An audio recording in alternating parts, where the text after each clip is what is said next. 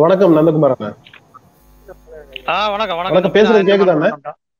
கேக்குது கேக்குது கேக்குது கேக்குது. நல்லதுண்ணா, ஒரு நிமிஷம்.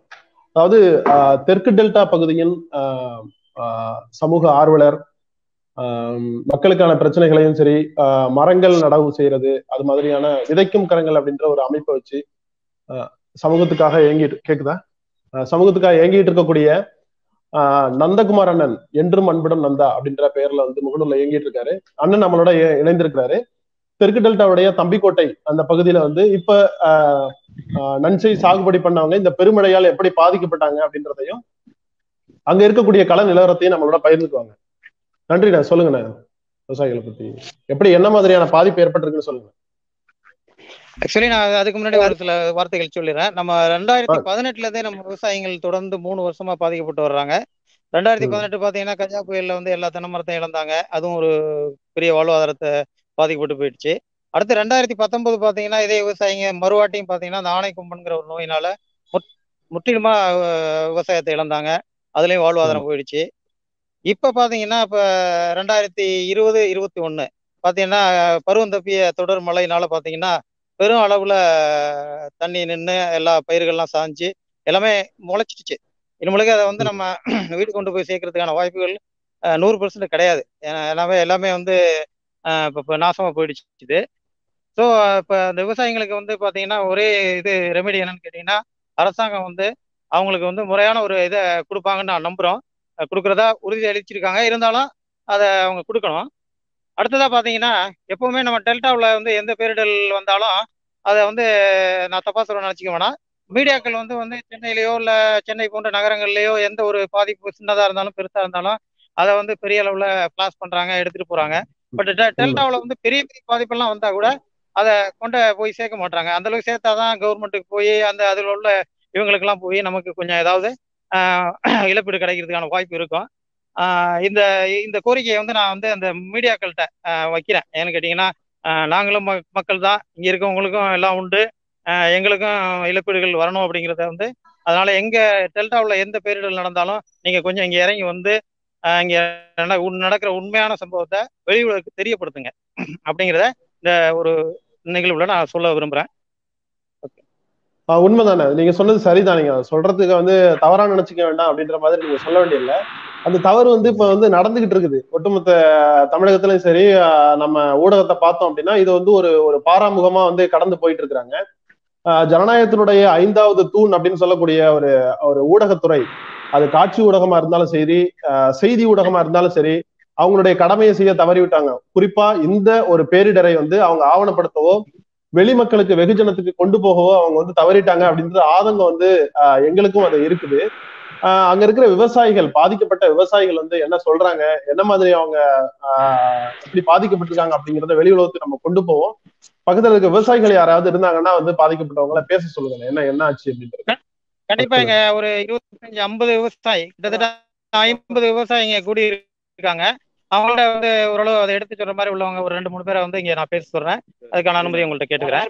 மற்றபடி பாத்தீங்கன்னா மீடியாக்கள் கொண்டு போனாலும் உங்க மாதிரி இளைஞர்கள் வந்து புதுசா வந்து வெளி உலகுக்கு தெரியப்படுத்தணுங்கிறதுக்காக இந்த ஒரு இதை ஏற்படுத்தினதுக்கு எங்களை விஜய்க்கு சார்பா அவங்க எல்லாருக்கும் என்னோட இதயபூர்வமான நன்றியை தெரிவித்துக் கொள்கிறேன். இந்த ஒரு சில விவசாயிகளை நான் பேச அனுமதிக்கிறேன். சரி, நல்லது. ஐயா, தஞ்சாவூர் மாவட்டம் பட்டுக்கோட்டை தாலுகாவில இருந்து பேசுறோம் ஐயா.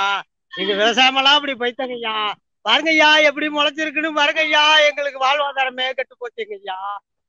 வாழ்வாதாரமே போயிடுங்க ஐயா. பார்த்து ஏதாவது செய்யுங்க ஐயா, எங்களுக்கு நிவாரணத்தை கொடுங்க ஐயா, ஏதாவது செய்யுங்க ஐயா. வருஷமா கஜா புயல்ல இருந்து பாதிக்கப்பட்டு ஒண்ணுமே இழப்பீடு எதுவுமே எங்களுக்கு அடையாம நாங்க பாதிக்கப்பட்டு கிடக்குறோம் ஐயா. எங்க வாழ்வாதாரத்தை பாருங்க ஐயா. தஞ்சாவூர் மாவட்டத்துல பட்டுக்கோட்டை தாலுகாவுல பட்டுக்கோட்டையிலேயே பெரிய புகழ்பெற்ற மாவட்டமா இருந்த எங்களுக்கு எதுவுமே வாழ்வாதாரம் ஒண்ணுமே கிடைக்காம போயிட்டாங்க ஐயா.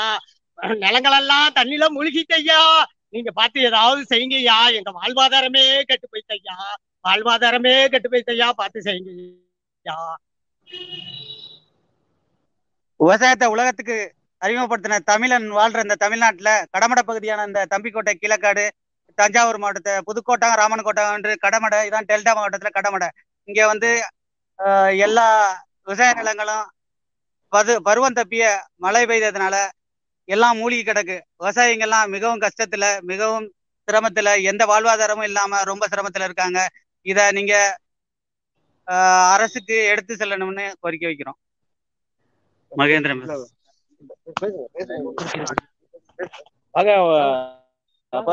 இங்க இருக்கவங்க 50 பேரும் பேசுனாங்கன்னா உங்களுக்கு பூர்வமான, ஏன்னா இன்னைக்கு தென் மாவட்டத்தில் உள்ள எல்லாருமே லைன்ல வர்றாங்க.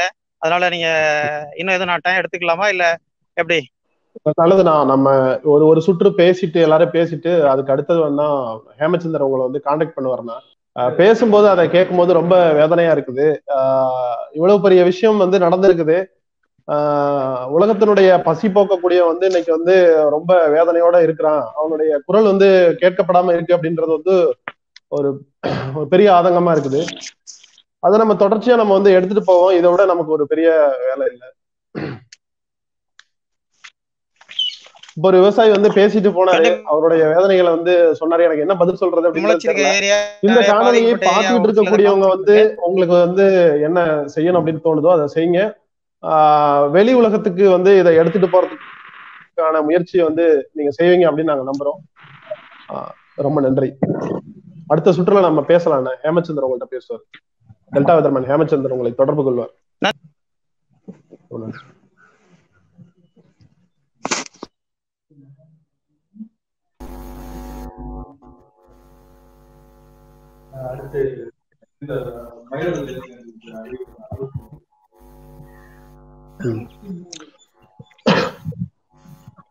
வணக்கம். மயிலாடுதுறையிலிருந்து அருட்செல்வன் விவசாயி இணைகிறார்.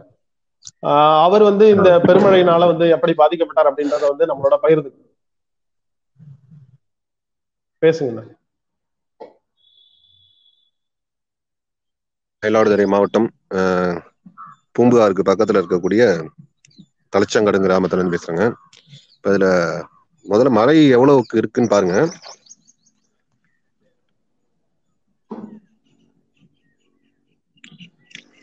இப்ப இதுதான் வரப்புங்க. இப்ப நான் வரப்புல இருந்து இறங்குற அளவுல தண்ணி, முழங்கால அளவுக்கு தண்ணி இருக்கு. இறங்கினோடனே தண்ணி தான். இப்ப வந்து நான் நிக்கிறது பாத்தீங்க அப்படின்னா என்னுடைய முழங்கால் மட்டும் தண்ணி இருக்கு. எதுல அப்படின்னா வயல்ல இருக்குங்க.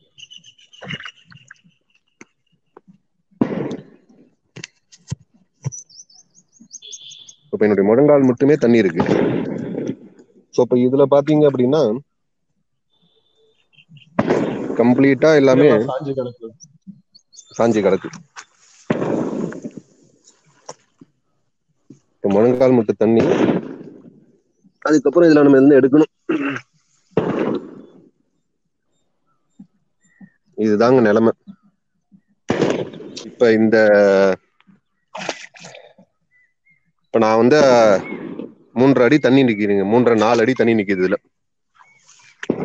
இதுக்கப்புறம் பார்த்தோம் அப்படின்னா இந்த 4 அடி தண்ணியும் இறங்கி அதுக்கு பிறகு மிஷின் இறங்கி அதுக்கப்புறம் நம்ம அதை அறுவடை பண்ணணும். இதுதான் இங்க உள்ள நிலைமை. இப்ப இது எல்லாமே பாத்தீங்கன்னா மேல நிக்கிற மாதிரி தெரியும். இது எல்லாமே ஏற்கனவே படுத்து முளைச்சதெல்லாம் இப்ப என்ன இருக்கு அப்படின்னா மிதக்குது எல்லாமே. இத வந்து அன்னைக்கு ஹேமச்சந்திரட்ட பேசும்போது சொன்னாங்க. அது அப்படியே உழவு ஓட்ட வேண்டியதுதான். மேற்கொண்டு இதுல வந்து நம்ம வந்து முயற்சி பண்றது வந்து கஷ்டம். இதுதான் நிலைமை. இது வந்து எங்க ஊர்ல பார்த்தோம்னா கிட்டத்தட்ட ஒரு 250 ஏக்கருங்க. 250 ஏக்கருமே இந்த நிலைமையில தான் இருக்கு இப்போதைக்கு. ஹலோ, கேக்குதுங்களா? 250 ஏக்கரு கிட்டத்தட்ட எல்லாமே இதே நிலைமை தாங்க.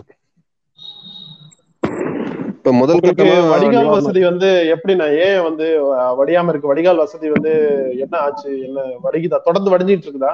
எப்படி? இல்ல, வடிகால் வசதியில உள்ள ஒரு பிரச்சனை என்ன அப்படிங்கன்னா, இத்தனைக்கும் ஒரு வாய்க்காலை வந்து நாங்களே சீரமைச்சோங்க. இன்னொரு கிராமத்தோட சேர்ந்து கிட்டத்தட்ட ஒரு 30,000 ரூபா 40,000 ரூபா நாங்களே விவசாயிகளே செலவு பண்ணி நாங்களே சீரமைச்சோம். ஆனா என்ன பிரச்சனை அப்படின்னா, நாங்க வந்து கடைமடையா இருக்கிறதுனால எல்லா தண்ணியும் எங்க ஊர் வழியா தான் வடியணும். நாங்க தான் கிட்டத்தட்ட பாத்தீங்கன்னா கடைசி கிராமம். எல்லா தண்ணியும் இறங்கி அதுக்கப்புறம் தான் எங்களுடைய தண்ணி இறங்கும். இப்ப பாருங்க, நான் வரப்புல தான் நடந்து போயிட்டு இருக்கேன். கேமரா சரியா தெரிய மாட்டேங்குது.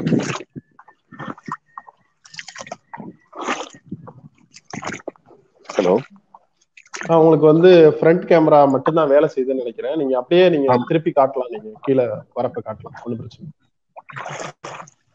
ஆமா ஆமா தெரியுது. இப்ப தெரியுதுங்களா? தெரியுது இது தெரியுது. வந்து வரப்புங்க. இது இப்ப பாருங்க, வரப்பும் வாய்க்காலும் ஒரே மாதிரி இருக்கு. அந்த இதான் வந்து வடிகால்.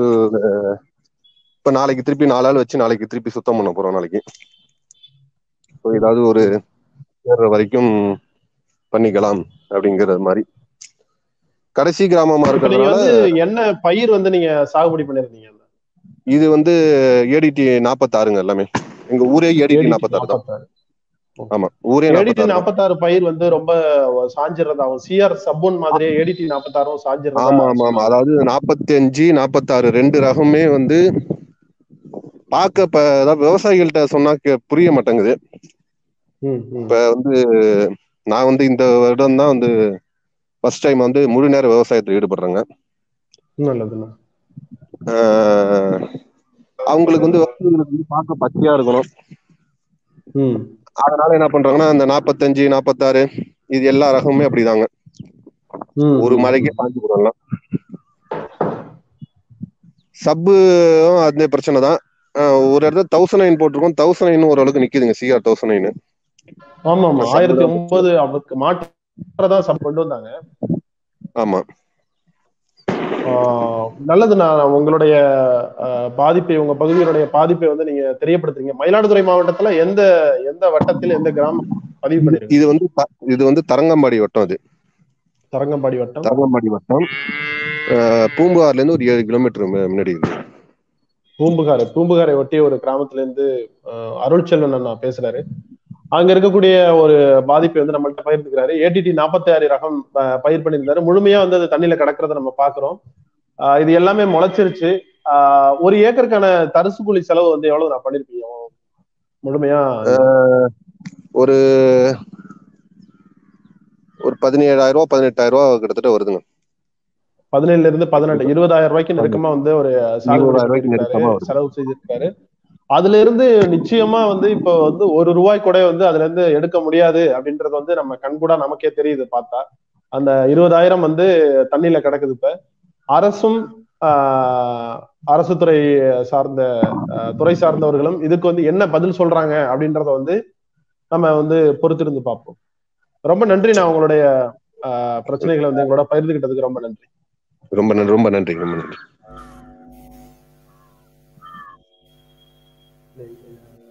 இப்படியான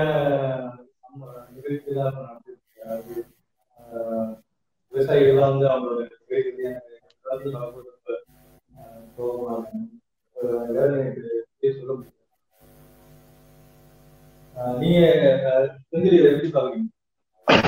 ஒட்டுமொத்தமா வந்து வடிகால் அப்படின்றத பத்தி பார்க்கும்போது இந்த தூர்வாடுறது அப்படின்ற ஒரு ஒரு ஒரு நிகழ்ச்சி 1/4 நூற்றாண்டு காலமா கடைமடை பாசன பகுதிக்கு நடக்கவே இல்லை. தூர்வாடுறது அப்படின்னா வந்து இப்ப என்னுடைய வயசுல இருக்கிறவங்க 30 வயசுல இருக்கிறவங்க எல்லாம் ஏதோ 5-6 வயசுல வந்து நாங்க வந்து பார்த்தது, கேள்விப்பட்டது. அதுவும் அந்த நேரத்துல இப்ப அதுக்கு பிறகு ஒரு சொற்கேள்வியா கேள்விப்பட்டு இது எது நடக்குது ஊர்ல அப்படி இப்படி நடக்குது அப்படின்றதுல வந்து தூர்வாடுறது அப்படின்ற ஒரு செய்கை நடக்கவே இல்லை. ரொம்ப ரொம்ப அரிதாக வந்து இப்ப பண்ணைக்குட்டை அமைத்தல் அப்படி இப்படின்னு போகல. உள்ளூர்ல இருக்கக்கூடிய குளங்கள் கம்மா இது மாதிரியான இந்த இதை மட்டும்தான் வந்து அவங்க தூர்வாடுற வேலையில வந்து ஈடுபட்டு கொஞ்சம் செய்தாங்க. ஆனா வடிகால்களையும் சரி, வடிகால் இப்ப வந்து இப்ப நம்ம இருக்கக்கூடிய அந்த முத்துப்பேட்டை ஒன்றியத்தை எடுத்துக்கிட்டோம் அப்படின்னா இங்க நம்மளுடைய ஒரு ஆகப்பெரிய வடிகால் அப்படின்றத சொல்லக்கூடிய வளவனாரா இருக்கட்டும், வளவனாரை ஒட்டி இருக்கக்கூடிய மரக்கால் குறையாறு, அப்புறம் புதிய கிளதாங்கியாறு, பழைய கிளதாங்கியாறு, பாமணியாறு, அங்கிட்டு இருக்கக்கூடிய நசுனியாறு, நடுவுல இருக்கக்கூடிய பட்டி வாய்க்கால், கந்தபரிச்சான் அப்படின்ற கூடிய எந்த வடிகால்களுமே இதுவரைக்கும் தூர்வாரணும், இங்க தேங்கக்கூடிய நீர் வந்து இது இது இது இது வந்து முறையா போய் கடலுக்கு போய் சேர்ந்துருச்சு அப்படின்னா இங்க கூடிய வெள்ள காலத்துல வந்து இந்த பாதிப்பை வந்து நம்ம வந்து ஈடுகட்டிட முடியும் அப்படின்ற ஒரு எண்ணத்துல அந்த இடத்துல வந்து தூர்வாரத்துக்கான ஒரு ஒரு ஒரு எந்த பணியுமே வந்து முன்னெடுக்கப்படல. ஒட்டுமொத்தமா கடைமடை பாசன பகுதிகளுக்கு ஒட்டுமொத்தமா தமிழகத்திலையும் இதுதான் நிலைமை அப்படின்றது இருக்குது. நம்ம ஊரை வச்சு பாத்துக்க வேண்டியதுதான். இத வடிகால்களை தூர்வாரி இருந்தா இந்த இந்த வெள்ள சேதத்தை வந்து ஓரளவு வந்து இது பண்ணிருக்கலாம். இந்த மாதிரியான ஒரு வெள்ள சேதத்தை வந்து ஓரளவு நம்ம ஈடுகட்டி பண்ணிருக்கலாம். தூர்வாராததுனால வடியக்கூடிய வேகம் வந்து ரொம்ப கம்மியா இருக்குது. கம்மியா இருக்கிறதுனால 2 நாள்ல வடிய வேண்டியது 4 நாள் இருக்குது. தண்ணி இருக்கிறதுனால முளைச்சிருது. இதுவும் ஒரு காரணம். நிறைய பேர் பாத்தீங்கன்னா வந்து இல்ல வேற ஒரு துறையில இருக்கிறது வந்து விவசாயம் பண்ணா வந்து நல்லா இருக்கும் அப்படின்னு சொல்லி இறங்கிறாங்க. இந்த மாதிரி திடீர் பாதிப்புகள்லாம் அவங்களை வந்து மறுபடியும் அவங்க தொழிலுக்கே கொண்டு போவாங்க. ஆமா, உண்மைதான். இது மாதிரியான ஒரு ஒரு ஒரு திடீர்னு இறங்கினோன்னா இப்படி ஆகுறது வந்து அவங்களை திருப்பி அனுப்பதான் செய்யும்.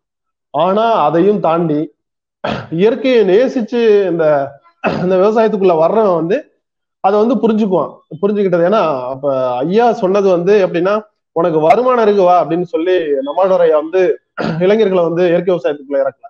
உனக்கு ஒரு வாழ்வியல் இருக்குது, ஒரு ஒரு சிறந்த ஒரு வாழ்வியலை நீ வந்து ஒரு ஒரு பெருநிறுவனங்கள்கிட்ட போயிட்டு ஒரு இருக்கிறவனாகவும் வேற ஒரு உலகத்துல உன்னுடைய ஆதியை மறந்துட்டு ஒரு நிர்கதியா போய் நிக்கிற உனக்கு நீ வந்து அவ்வளவு சிரமப்பட வேண்டியதில்லை. இங்க ஒரு பெரிய ஒரு இயற்கை இருக்குது, இதை நீ புரிஞ்சுக்கணும் அப்படின்னு சொல்லி அவர் அழைச்சு அவருடைய பேச்சு கேட்டு வந்தவங்க இதை வந்து புரிஞ்சுக்குவாங்க. இதை புரிஞ்சுக்கிட்டு இப்ப பார்த்தா வந்து மடுமுழுங்கி அப்படின்னு ஒரு நெல் இருக்கு.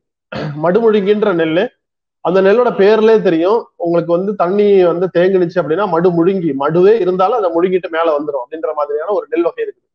மொத்தமா வந்து பாரம்பரிய நெல் வகைகள் வந்து ஒரு கிட்டத்தட்ட ஒரு 170 வகையான நெல் வகைகள் வந்து நம்ம நெல் ஜெயராமன் ஐயா அவர் வந்து பாதுகாத்து வச்சிருக்கிறாரு. அது தொடர்ந்து நம்ம பகுதியை சேர்ந்த அப்ப இங்க நெல்லை பாதுகாத்து அறிவன் அப்படின்ற அறிவர் குழுமம் அப்படின்னு சார்பா வந்து அங்க சரவணகுமார் அண்ணா, சிவாஜி அண்ணா அவங்க எல்லாம் வந்து பாரம்பரிய நெல்களை வந்து பாதுகாத்து வச்சிருக்கிறாங்க.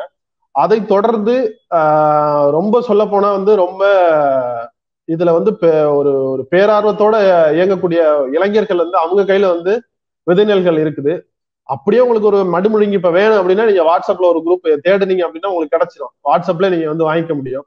இந்த ஆன்லைன் விவசாயி, ஆண்ட்ராய்டு விவசாயி அவங்க எல்லாம் பெருகணும். அவங்களுக்கு தான் வந்து இந்த இந்த கார்பரேட்னால வரக்கூடிய பாதிப்பையும் சரி இதுல இருந்து எப்படி மீட்டுருவாக்கி வர முடியும் அப்படின்ற ஒரு பெரிய தொடர்பும் வந்து அவங்கள்ட்ட இருக்குது. நிச்சயமா இது வந்து ஒரு சாதாரணமா வந்து விவசாயத்தை பார்த்துட்டு ஒரு ஏதோ ஒரு 10 ஏக்கர் நடுவுல வந்து ஒரு வீடு கட்டி நம்ம வந்து வாழ போறோம், இயற்கை அனுபவிக்க போறோம் அப்படின்ற மாதிரியான ஒரு எண்ணத்துல வர்றவங்களை நிச்சயமா அவங்களை திருப்பி அனுப்பிச்சிடும். ஆனா இந்த இயற்கையை புரிஞ்சுக்கிட்டு இந்த இயற்கையை நேசிச்சுக்கிட்டு வர்றவன் இது மாதிரி ஒரு ஒரு பெரிய ஒரு பேரிடர் நிகழ்ந்தா கூட வந்து அவன் இதை விட்டு போக மாட்டான். அவன் பொருளியல் ரீதியா அவன் வந்து இதை விட்டு போற மாதிரியான அவன் தள்ளப்பட்டாலும் கூட இதை சுத்திதான் அவனுடைய எண்ணங்களும் அவருடைய சிந்தனைகளும் வந்து சுழண்டுகிட்டு இருக்கும் அப்படின்றத வந்து சொல்லலாம். இப்ப சமீபத்துல பூமி ஒரு படம், அந்த படத்துல வந்து விவசாயத்தை வந்துதான் நிறைய படங்கள் திரைப்படங்களை வந்து விவசாயத்தை பண்ணுவாங்க. ஆனா விவசாயத்தை வந்து நிறைய வந்து குரல் கொடுக்குறதுல இந்த மாதிரி பேரிடருக்குள்ள வந்து யாருமே குரல் ஒரு இளைஞரா நீங்க இல்ல எனக்கு ஒரு ஆதங்கம் அதுல இருக்குது. அதுல என்னன்னா திரைத்துறையை சேர்ந்தவங்க, திரைத்துறை நடிகர் வந்து கை காட்டினாதான் இப்ப எல்லாமே இருக்குது. இந்த மண்ணோடைய ஒவ்வொரு இளைஞனும் வந்து தனக்கான தலைவனை இருண்ட திரையரங்குகளில் தேடிக்கொண்டிருந்தான் அப்படின்னு ஒரு கவிதை ஒண்ணு சொல்லுவாங்க. அது மாதிரி இப்ப திரைத்துறையினர் தான் கை காட்ட வேண்டியதா இருக்குது. இப்ப விவசாயின்னு ஒரு படம் வந்து சரிதான், ஆனா வந்து ஒட்டுமொத்தமா ஊடகம் வந்து அது தொடர்ந்து பேசப்படணும் அப்படின்றத மாட்டுக்கருத்து இல்லை. ஆனால் தொடர்ந்து பேசுவோம்.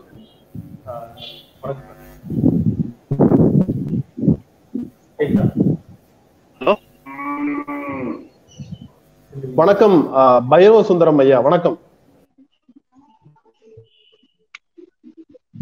ஆமா சார், வணக்கம் சார்.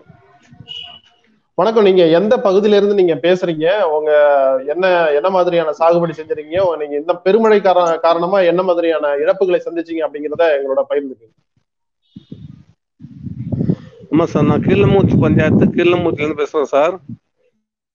நல்லது. ஹலோ. நல்லது, கேக்குது, சொல்லுங்க. சார் வணக்கம், கேக்குதுங்களா? கேக்குது, நீங்க பேசுறது எனக்கு கேக்குது. கீழமூச்சி பஞ்சாயத்து கீழமூச்சி கிராமத்துல இருந்து பேசுறேன். எங்க பஞ்சாயத்துல கிட்டத்தட்ட 550 ஹெக்டேர்ல சம்பா சாகுபடி பண்ணியிருந்தேன் சார். 550 ஹெக்டேர் அறுவடைக்குள்ள நிலையில சுத்தமா எல்லாம் படுத்து அழிவிடுச்சு சார். மக்களோட வாழ்வாதாரமே சுத்தர பாதிக்கப்பட்டிருக்கு. இதுல அரசியல்வாதிங்க, அரசியல் அதிகாரிகளும் யாருமே வந்து வரைக்கும் பார்க்கல எங்களத. அதுக்காக நான் அரசியல்வாதிகளோ இல்ல அதிகாரிகளோ வந்து எங்களை பார்வையிட்டு உரிய நடவடிக்கை எடுக்குமாறு கேட்டுள்ளோம் சார். ரொம்ப நன்றி. இப்ப நீங்க வந்து வயல்கரையில இருக்கீங்களா, 3 கிராமம் இருக்கு. வயல்கரையில இருக்கீங்களா, வீட்டுல இருக்கிறீங்களா? கேமரால வந்து உங்க பாதிக்கப்பட்ட அந்த பகுதியை வந்து எங்களுக்கு காட்ட முடியுமா?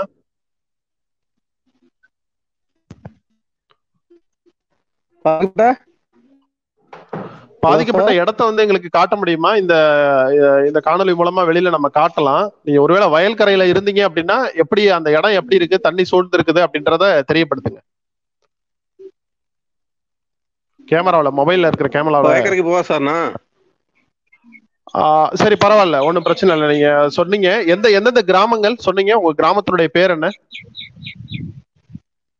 கீழ்மங்குறிச்சி பஞ்சாயத்து சார். கீழ்மங்குறிச்சி பஞ்சாயத்துல கீழ்மங்குறிச்சி கிராமம், மங்கள் கிராமம், பெத்தவேளாங்கோட்டம் கிராமம். பெத்தவேளாங்கோட்டம் கிராமம், மங்கள் கிராமம் சேர்ந்து கீழ்மங்குறிச்சி பஞ்சாயத்து சார். நல்லது. அந்த பஞ்சாயத்து முழுமையா வந்து பாதிக்கப்பட்டிருக்கு அப்படின்றத இங்க சொல்லிக்கிறீங்க. அரசு வந்து இது மூலமா எந்த நடவடிக்கை எடுக்கல. எந்த அரசு துறையை சேர்ந்தவங்களும் வந்து அரசியல்வாதிகளும் வந்து நேரடியா பார்வையிடல அப்படிங்கிற அவருடைய ஆதங்கத்தை வந்து நம்மள்ட்ட வந்து முன்வைக்கிறாரு. நிச்சயமா இந்த காணொலி மூலமா வந்து நாங்க வந்து அரசு துறைக்கெல்லாம் இதை தெரியப்படுத்துறோம். நிச்சயமா நல்ல நல்ல காரியம் நடக்கும் அப்படின்றத வந்து நாமளும் நம்புவோம். ரொம்ப நன்றி. எங்களோட போட்டோட உங்க Facebookல ஏற்கனவே உங்க லிங்க்ல இருக்கு சார். நீங்க நேத்து போட்டிருந்தீங்க எங்களுக்கு. ஆமா ஆமா ஆமா ஆமாங்க. அதை கூட சூஸ் பண்ணி போட்டுக்கலாம். நல்லது, சரிங்க. நான் தொடர்ந்து நம்ம வந்து இத முன்னெடுத்து கொண்டு போவோம், எல்லாருக்கும் தெரியப்படுத்துவோம்.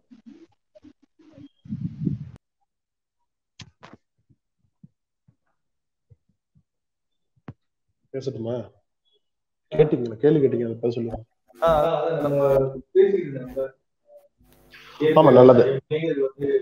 உண்மைதான். திரைத்துறையை சேர்ந்தவங்களை பத்தி சொன்னீங்க. திரைத்துறையை சேர்ந்தவங்க எனக்கு வந்து இப்ப குறிப்பா சொல்லணும்னா தங்கர்பச்சான் எடுத்துக்கிட்டீங்கன்னா, தானே புயல்ல வந்து பாதிக்கப்பட்ட போது அங்கு கடலூர் பகுதியை சேர்ந்து அந்த முந்தி மரங்கள் முழுமையா பாதிக்கப்பட்டு தானே புயல்ல பாதிக்கப்பட்ட போது நேரடியா களத்துக்கு வந்து இது என்ன பிரச்சனை, இது எப்படி இருக்குது, ஒரு முந்திரி மரம் வச்சா எத்தனை வருஷம் ஆகாது அது மகசூலுக்கு வர்றதுக்கு, இது இப்படி அழிஞ்சு போயிருக்கே, இனி வந்து இவன் வந்து இந்த முந்திரி மரம் அழிஞ்சு போயிருக்குது அப்படின்னா ஏதோ வந்து இப்ப ஒரு 10 நாள் 20 நாள் பிரச்சனை இல்லை, ஒரு 15 ஆண்டு காலம் அவனுடைய வாழ்வாதாரம் வந்து இப்ப பாதிக்கப்பட்டிருக்குது அப்படிங்கிறத அவர் வந்து நம்மள்ட்ட வந்து முன் வச்சு சொன்னாரு.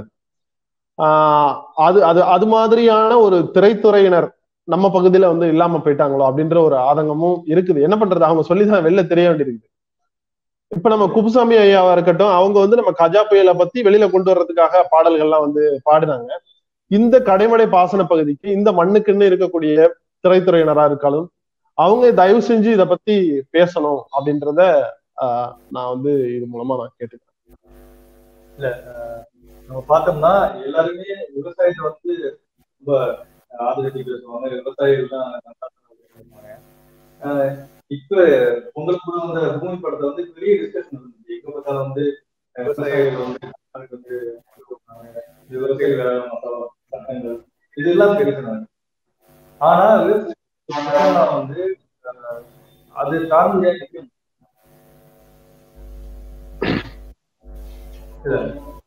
உண்மை. இது இப்ப பூமி படத்துல வந்து என்ன மாதிரியான ஒரு பூமி படத்தை பத்தி எல்லாரும்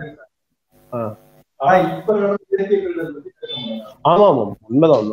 அதாவது பூமி படம் அப்படின்றது வந்து திரைத்துறைக்குள்ள ஒரு நடந்த ஒரு விஷயம். திரையில பண்ணுச்சு, அது திரையில நடந்துச்சு. ஏதோ இவங்க வந்து மிகைப்படுத்தி சொல்றாங்க அப்படின்னோ இல்ல மிகைப்படுத்தி சொல்லல அப்படின்னோ இல்ல அது அது உள்ள வந்தவங்களுக்கு மிகப்படுத்தி சொல்றாங்க அப்படின்ற மாதிரி இருக்கு. ஏதோ ஒண்ணு நடந்திருக்கும் அதுல. அது திரைத்துறை உள்ள நடந்துச்சு. திரைத்துறை உள்ள நடந்ததுனால வந்து எல்லாரும் பேசுறாங்க, திரையை பேசுற மாதிரி பேசுறாங்க. ஆனா திரைத்துறைக்கு வெளியே நடந்த களத்துல நடந்தக்கூடிய பாதிப்பை பத்தி யாரும் பேசுறது இல்லை. நம்மோடு வணக்கம். வணக்கம். தெற்கு டெல்டாவினுடைய வேதாரண்ய வட்டத்தை சேர்ந்த பன்னாள் அப்படின்ற கிராமத்தை சேர்ந்த இளம் இயற்கை விவசாயி எழில்முருகன் வந்து தம்பி நம்மளோட இணைந்திருக்கிறாரு. அந்த தம்பி வந்து அந்த பகுதியில வந்து இந்த தொடர் மழையினால, இந்த பேரிடர்னால வந்து எப்படி அந்த பகுதி வந்து பாதிக்கப்பட்டுச்சு அப்படின்றதையும், இனி வரும் காலங்கள்ல வந்து பிப்ரவரியில பெய்ய போற மழையோ இல்ல இது இப்ப பூ பறிஞ்சுட்டு இருக்க நேரத்துல பெய்யற மழை வந்து எப்படி இருக்கு, என்ன ஆகும் அப்படின்றத பத்தி நம்மள்ட்ட வந்து பகிர்ந்துக்குவாரு. தம்பி சொல்லுங்க தம்பி. அண்ணா இப்போ ஊர்ல இதுலதான் இருக்கேன், தரவையில தான் இருக்கேன். இப்ப நம்ம பார்த்தோம்னாலே வந்து சப்பு எல்லாம் வந்து நமக்கு வந்து பறிஞ்சிட்டுண்ணே. நமக்கு அந்த அளவுக்கு வந்து பாதிப்பு என்ன சொல்றது, உங்க அளவுக்கு வந்து பாதிப்பு இல்லை. ஏன்னா வந்து நமக்கு மானாவாரிங்கிறத விட்டு லேட்டா தான் பயிர் செஞ்சது எல்லாமே. அதனால இப்பதான் வந்து நமக்கு வந்து பறிஞ்சு நிக்குது. ஆனா கேக்குதா? கேக்குது கேட்டுட்டு இருக்கேன். அதான் இப்பதான் நமக்கு பறிஞ்சு நிக்குது. அதனால வந்து என்ன சொல்றது, இப்ப பேஞ்சதுல கொஞ்சம் வந்து சாவி மட்டும் கொஞ்சம் விழுந்திருக்கும். நமக்கு பார்த்தாலே இதுல தெரிய வாய்ப்பு இருக்கு. அங்க எங்க உங்களுக்கு மஞ்சள் தெரியும் பயிர்ல. அங்க எங்க மஞ்சள் தெரியுது. இந்த பாத்தீங்கன்னா நமக்கு சாவித்திரிங்கிறத விட்டு கொஞ்சம் லேட்டா வந்திருக்கு. இதோட ஒரு 5 நாள் லேட்டா வரும். கொஞ்சம் லேட்டாவும் தெளிச்சிருக்காங்க, அதனால கொஞ்சம் லேட்டா வந்திருக்கு.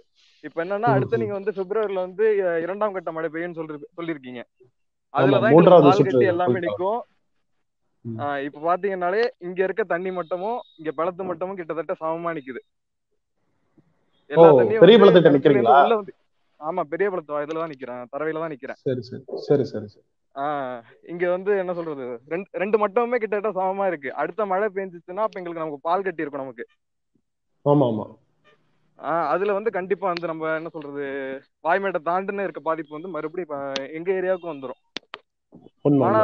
வாய்மேட்டை தாண்டி இருக்கக்கூடிய பகுதிகள் வந்து அவங்க செப்டம்பர்ல விதைச்சு அவங்க சம்பாப்பட்டத்தை வந்து நடத்திட்டு இருந்தாங்க. அதுல வந்து இப்ப தொடர் மழையினால அவங்களுக்கு வந்து இப்ப அறுவடை காலத்துல வந்து ஏற்பட்ட ஒரு பாதிப்பா இருக்குது. எல்லாமே படுத்துருச்சு, எல்லாம் முளைச்சிட்டு இருக்கு.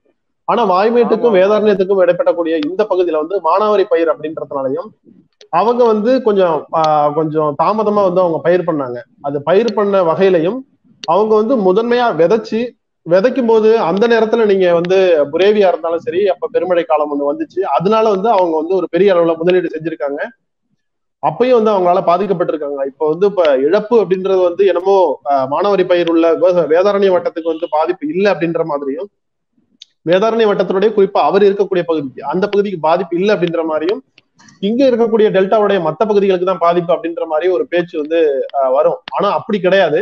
அவங்க விதைப்புல வந்து மறுவிதைப்பு பண்ணிருக்கிறாங்க. மறுவிதைப்பு பண்ணதுனால முதல்ல அவங்க விதைச்ச விதை வந்து அப்ப வந்து ஒரு வாட்டி வந்து முளைப்பு திறன் இல்லாம போயிருக்கு. ஒரு பெருமழையில சிக்கிய வந்து ஒரு பெரிய இழப்பை வந்து அவங்க சந்திச்சிருக்கிறாங்க.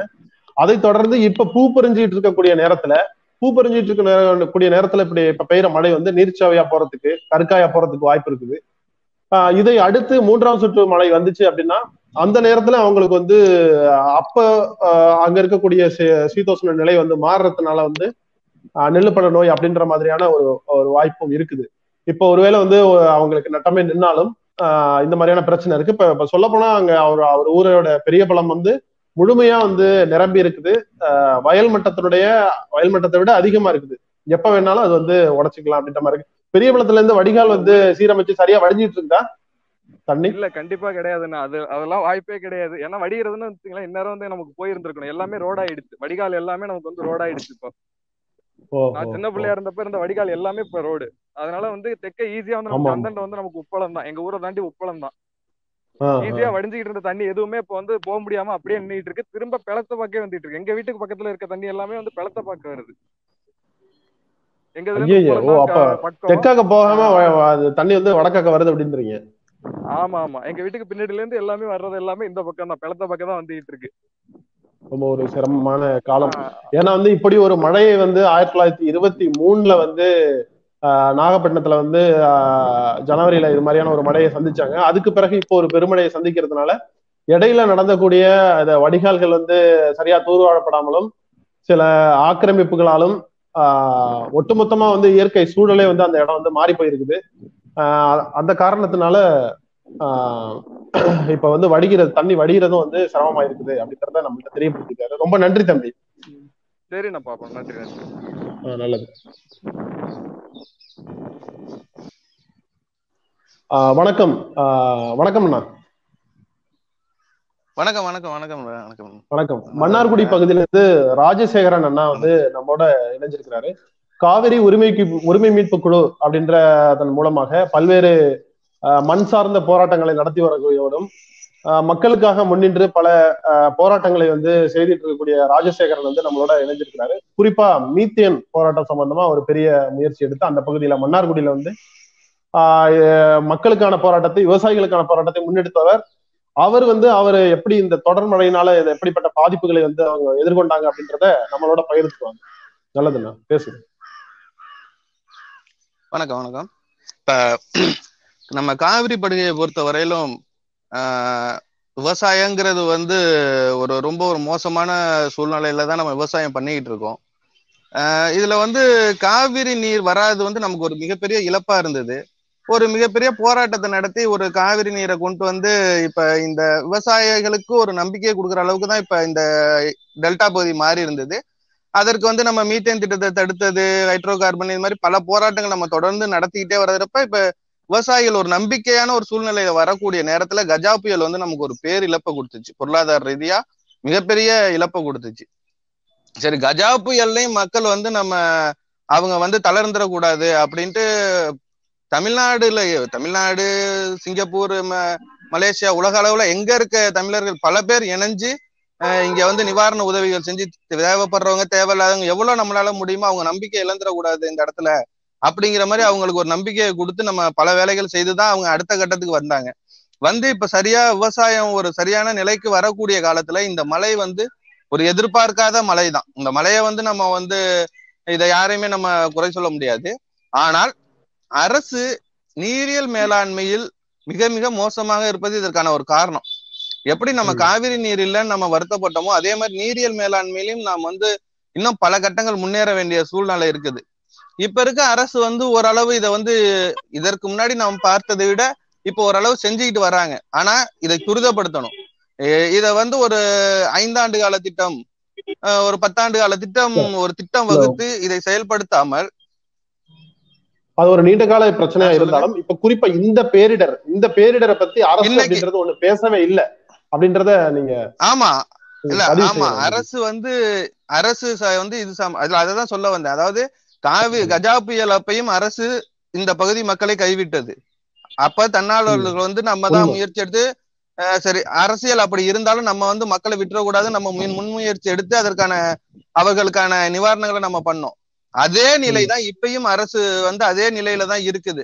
இப்பயும் டெல்டா பகுதி மக்களை அரசு கைவிடுது. சும்மா அந்த ஒரு ஜிக்னா திட்டங்கள் மூலமா பொங்கல் பரிசு கொடுக்கறது, அறிவிப்புகள் மூலமா மட்டுமே மக்களை கவர்ந்துடலாம்னு அவங்க நினைக்கிறாங்க. ஆனால் இன்று ஒவ்வொரு விவசாயியும் தன் பிள்ளையை இழந்த மாதிரி அந்த நெற்பயிர் வந்து அதிலேயே முளைச்சு இருக்கிறத வந்து நாங்க போய் பாக்குறப்ப எங்களுக்கு வந்து அழுவதான் வந்துட்டு. நாங்க வந்து விவசாய குடும்பத்துல இருந்து வந்தவங்க கிடையாது, நாங்க சாப்பிட்றவங்க, உணவு வாங்கி சாப்பிட்ற எங்களுக்கு தான் நாங்க அதை உணர்றோம். அவங்களுடைய வேதனையை வந்து அவங்க வீட்டுல ஒரு உயிரிழப்பு ஏற்பட்டா எப்படி அவங்க வருத்தப்படுவாங்களோ அதே நிலைமையில இன்னைக்கு ஒவ்வொரு விவசாயியும் இருக்காங்க.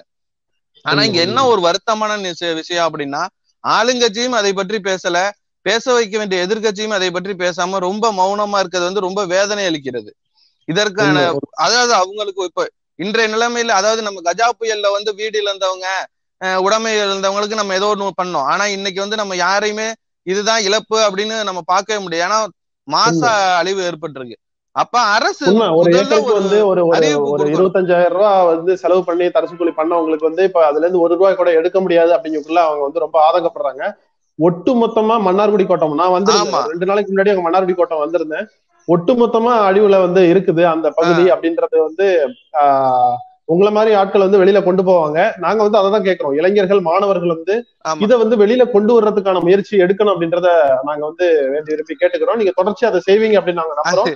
இந்த காணொலி மூலமாக அரசுக்கு வந்து நம்ம வந்து கோரிக்கையை நம்ம முன்வச்சுக்கோம். சொல்லுங்க. நமக்கு வந்து சமூக வலைதளம் மூலமா தான் நம்ம கருத்துக்களை பகிர்ந்துட்டு இருந்தோம். சமூக வலைதளம் முடக்கிட்டாங்க. இப்ப சமீப காலமா தொடர்ந்து முடக்கப்பட்டுக்கிட்டு இருக்கு எல்லாரோட சமூக வலைதளமும். அதுல வந்து கேக்குதுங்களா? கேக்குதுண்ணா, கேக்குது. கேக்குதா? கேக்குது கேக்குது, பேசுங்கண்ணா.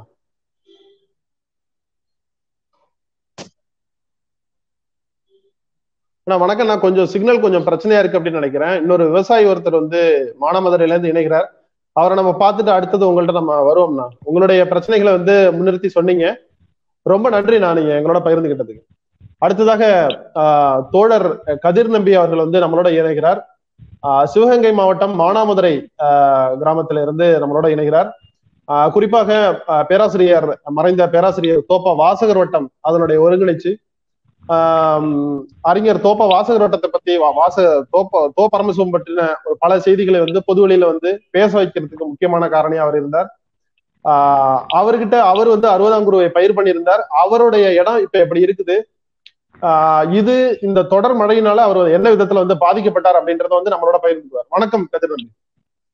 வணக்கம் வணக்கம் தோழர். நான் பேசுறது கேக்குதுங்களா? கேக்குது கேக்குது தோழர், நீங்க பேசுங்க. தோழர், நாங்க இருக்கிறது மானாமதுரை வட்டம், சிவகங்கை மாவட்டம், எஸ் கரிசல்குளம்ங்கிற கிராமம். இங்க வந்து நான் தனியா இயற்கை விவசாயம் பண்றேன். ஆனா இங்க பொதுவா எங்களுடைய கிராமத்துல ஒரு 120 ஏக்கர் பரப்பளவுல எல்எல்ஆர் அப்படிங்கிற பயிர் ரகம் விதைச்சிட்டு இருக்காங்க. இன்னைக்கு என்ன பிரச்சனை ஆயிடுச்சுன்னா, எங்களுக்கு வந்து மானாவாரி முழுக்க முழுக்க மழையை நம்பி நாங்க இருக்கக்கூடிய ஒரு சூழல் இருக்கு. மழை பெய்யணும், மழை பெய்யற தண்ணி கம்மாயில பெருகணும், கம்மா தண்ணியை நாங்க விவசாயத்துக்கு பாசனம் பண்ணிக்குவோம். அப்படி இருக்கிற சூழல்ல இன்னைக்கு தொடர் மழையினால எங்களுக்கு வந்து அறுவடைக்கு பெரிய சிக்கல் ஏற்பட்டிருக்கு. இப்ப கூட மழை பெஞ்சுக்கிட்டு தான் இருக்கு. இப்போ நான் வந்து என்னோட வயல் பக்கத்து வயல்காரர் வயல்ல நிக்கிறேன். இங்க எல்எல்ஆர் பயிர் பண்ணியிருக்காங்க. அந்த பயிர் எல்லாமே வந்து முளைச்சிருச்சு. நீங்க பார்த்தாலே தெரியும், பயிர் எல்லாமே முளைச்சிருச்சு. இப்போ இங்க இங்க தண்ணி கிடக்குறாங்க வயல்ல, தெரியுது தோழர். சீந்தில் வாய்க்கால் போட்டும் தண்ணியை வடிச்சு பார்த்தாங்க. வடிச்சு தொடர் மழையினால தண்ணி முழுக்க முழுக்க தண்ணிக்கு வயக்காட்டுகளே கிடக்கு. எங்கேயுமே நம்மளால நகர முடியல. மே வயலுக்கு தண்ணியை வெட்டி விட்டா கீழ் வயலுக்கு வருது, கீழ் வயலுக்கு வந்து நகர்த்தினா தண்ணி அந்த பக்கத்து போக மாட்டேங்குது. முழுக்க முழுக்க தண்ணி சூழ் பயிரா இருக்கு. இந்த பயிரெல்லாம் பாத்தீங்கன்னா சுத்தமா முளைச்சிருச்சு. அடுத்து அறுக்கவே முடியாது, அப்படி போட்டு போயிட்டார் அந்த வயல்காரெல்லாம். நிச்சயமா அதை வந்து நீங்க அறுவடை பண்ணீங்க அப்படின்னா அறுவடை செலவு தான் வந்து கண்டிப்பா அறுவடை செலவு கூட கிடைக்காது கைக்கு. ஆமா ஆமா. இது உங்களுடைய 60ஆம் குருவை எப்படி தோழர் இருக்கு? இப்ப என்ன மாதிரி நிலைமை? என்னுடைய 60ஆம் குருவை எனக்கு 2 வயல் இருக்கு. 88 சென்ட்ல 1, 55 சென்ட்ல 1. 55 சென்ட்ல நான் அறுவடை பண்ணிட்டேன். சேத்துலயே நின்று அறுவடை பண்ணியாச்சு. அதுல ஒரு 6 மூட்டை கிடைக்கும். 88 சென்ட் இன்னும் தண்ணியில தான் கிடக்கு. நீங்க பாக்குற இதே மாதிரிதான் பயிரும் முளைச்சிருக்கு. நெல்லும் முளைச்சிருச்சு. அது பட்டம் பார்த்து நாங்க செய்ய வேண்டிய விவசாயம் இருக்குது. அனுபவத்தை கத்துக்கிறோம். இன்னைக்கு பொதுவா விவசாயிகளுக்கு ஒரு பெரிய சிக்கல் இருக்கு. என்னன்னா, இப்போ பக்கத்துல இந்த வயல்லாம் பாத்தீங்கன்னா அறுத்துட்டாங்க. இந்த வயல்லாம் அறுத்துட்டாங்க. இந்த வயல்லாம் அறுத்தாச்சு. ஆனா அடிக்க முடியல. தொடர் மழைனால அடிக்க முடியல. ரோட்டுல போட்டுதான் டிராக்டர் ரோட்டு புனைஞ்சாங்க. அப்படி அடிச்சாலும் அதுக்கப்புறம் நெல்லை கொண்டு போய் விற்க முடியல. ஏன்னா அங்க கொண்டு போனா ஈரமா இருக்கு, நெல்லு பத்தையா இருக்கு அப்படின்னு சொல்லி ஒரு 600 ரூபாய் 700 ரூபாய்க்குலாம் மூட்டை எடுக்கிற மாதிரி அங்க விற்பனை இடத்துல பேசுறாங்க. இப்ப தொடர் இழப்பு தான் எங்க பகுதிக்கு. எல்லாமே புலம்பெயர்ந்தாச்சு. அந்த விவசாய காலத்துக்கு மட்டும் வருவோம். வந்துட்டு அந்த 3-4 மாசம் மட்டும் இருந்து விவசாயம் இல்லாம போயிருச்சு. விவசாயத்துல தொடர்ச்சியான இந்த மாதிரியான இழப்புகள் கேக்குதுங்க கதிர் நம்பி? விவசாயத்துல ஏற்படக்கூடிய அப்படி தொடர்ச்சியான இழப்புகள், அப்படியே விவசாயம் பண்ணாலும் அதுக்கு வந்து ஒரு உரிய விலை கிடைக்கிறது இல்லை அப்படின்றதுனால மன விரக்தியில வந்து மக்கள் இதை விட்டு வெளியாகிட்டு இருக்காங்க அப்படின்றத வந்து நீங்க பதிவு செய்றீங்க. அதே நேரத்துல இப்படி ஒரு இக்கட்டான நிலைமையில வந்து அரசு துறை சேர்ந்தவங்களும் சரி, அரசாங்கத்துல இருந்து எந்த விதமான ஒரு பேரிடர் அறிவிப்போ இதை பத்தின ஒரு பேசு பொருளாவே வந்து ஊடகத்துல இல்லை அப்படின்றது வந்து ஒரு பெரிய ஆதங்கமா இருக்குது. அத வந்து எப்படி நீங்க பாக்குறீங்க? முழுக்க முழுக்க நீங்க இந்த மழையிலையும் வந்து நீங்க எல்லாத்தையும் ஆவணப்படுத்தி சொன்னதுக்கு ரொம்ப நன்றி. நம்ம தொடர்ந்து நம்ம இணைந்திருப்போம். ரொம்ப நன்றி. நன்றி தோழர். இந்த நிலை வந்து இந்த பேரிடர் காலத்தில் வரக்கூடாது. இதற்கு ஒரே தீர்வு என்னன்னா, இன்றைய மழையை பேரிடர் காலம்னு அரசு அறிவிக்கணும். உண்மை பேரிடர் காலமா அறிவிச்சாதான் வந்து ஒட்டுமொத்த அரசோட கவனத்தை வந்து இதை பெற முடியும் அப்படின்றத வந்து நீங்க உங்களுடைய கோரிக்கையா வைக்கிறீங்க. நாங்களும் தொடர்ச்சியா அதை தான் வலியுறுத்தி இருக்கோம். அதற்கு அடுத்தது வந்து பாதிக்கப்பட்ட இடத்துல இருந்து வேற ஒரு இடத்துல இருந்து வந்து விவசாயிகள் இணைஞ்சிருக்கிறாங்க. நம்ம அவர்களை பார்த்துட்டு நம்ம வந்து அடுத்தது ரொம்ப நன்றி, ரொம்ப நன்றி உங்களுடைய கருத்துக்களை கொஞ்சம் வெளியில நல்லது நல்லது நல்லது நல்லது நல்லது.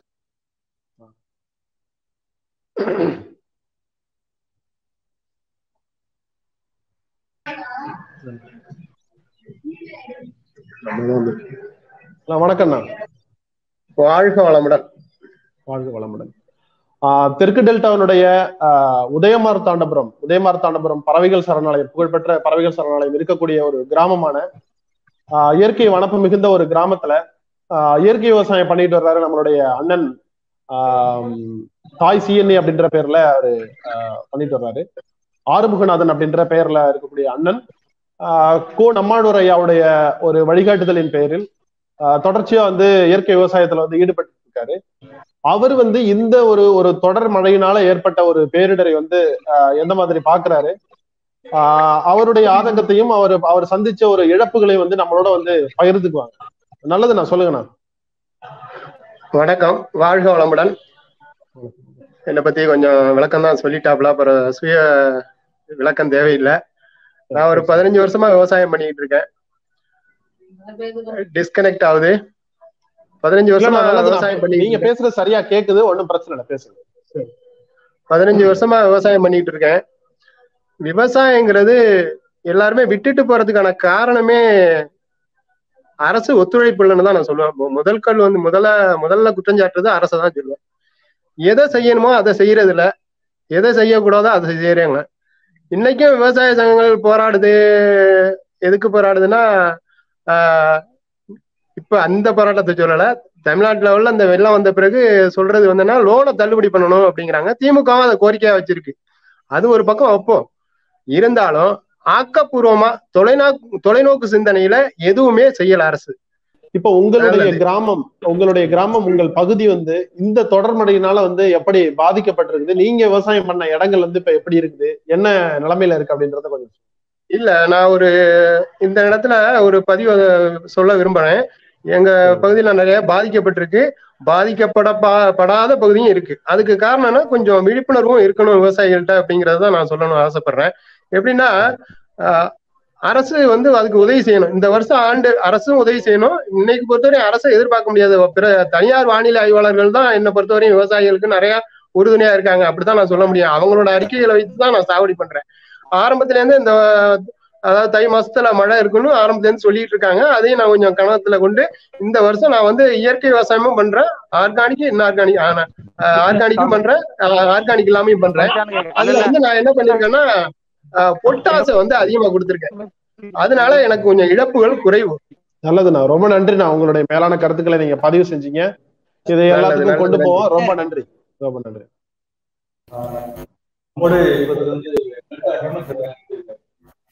இந்த மழை, அதாவது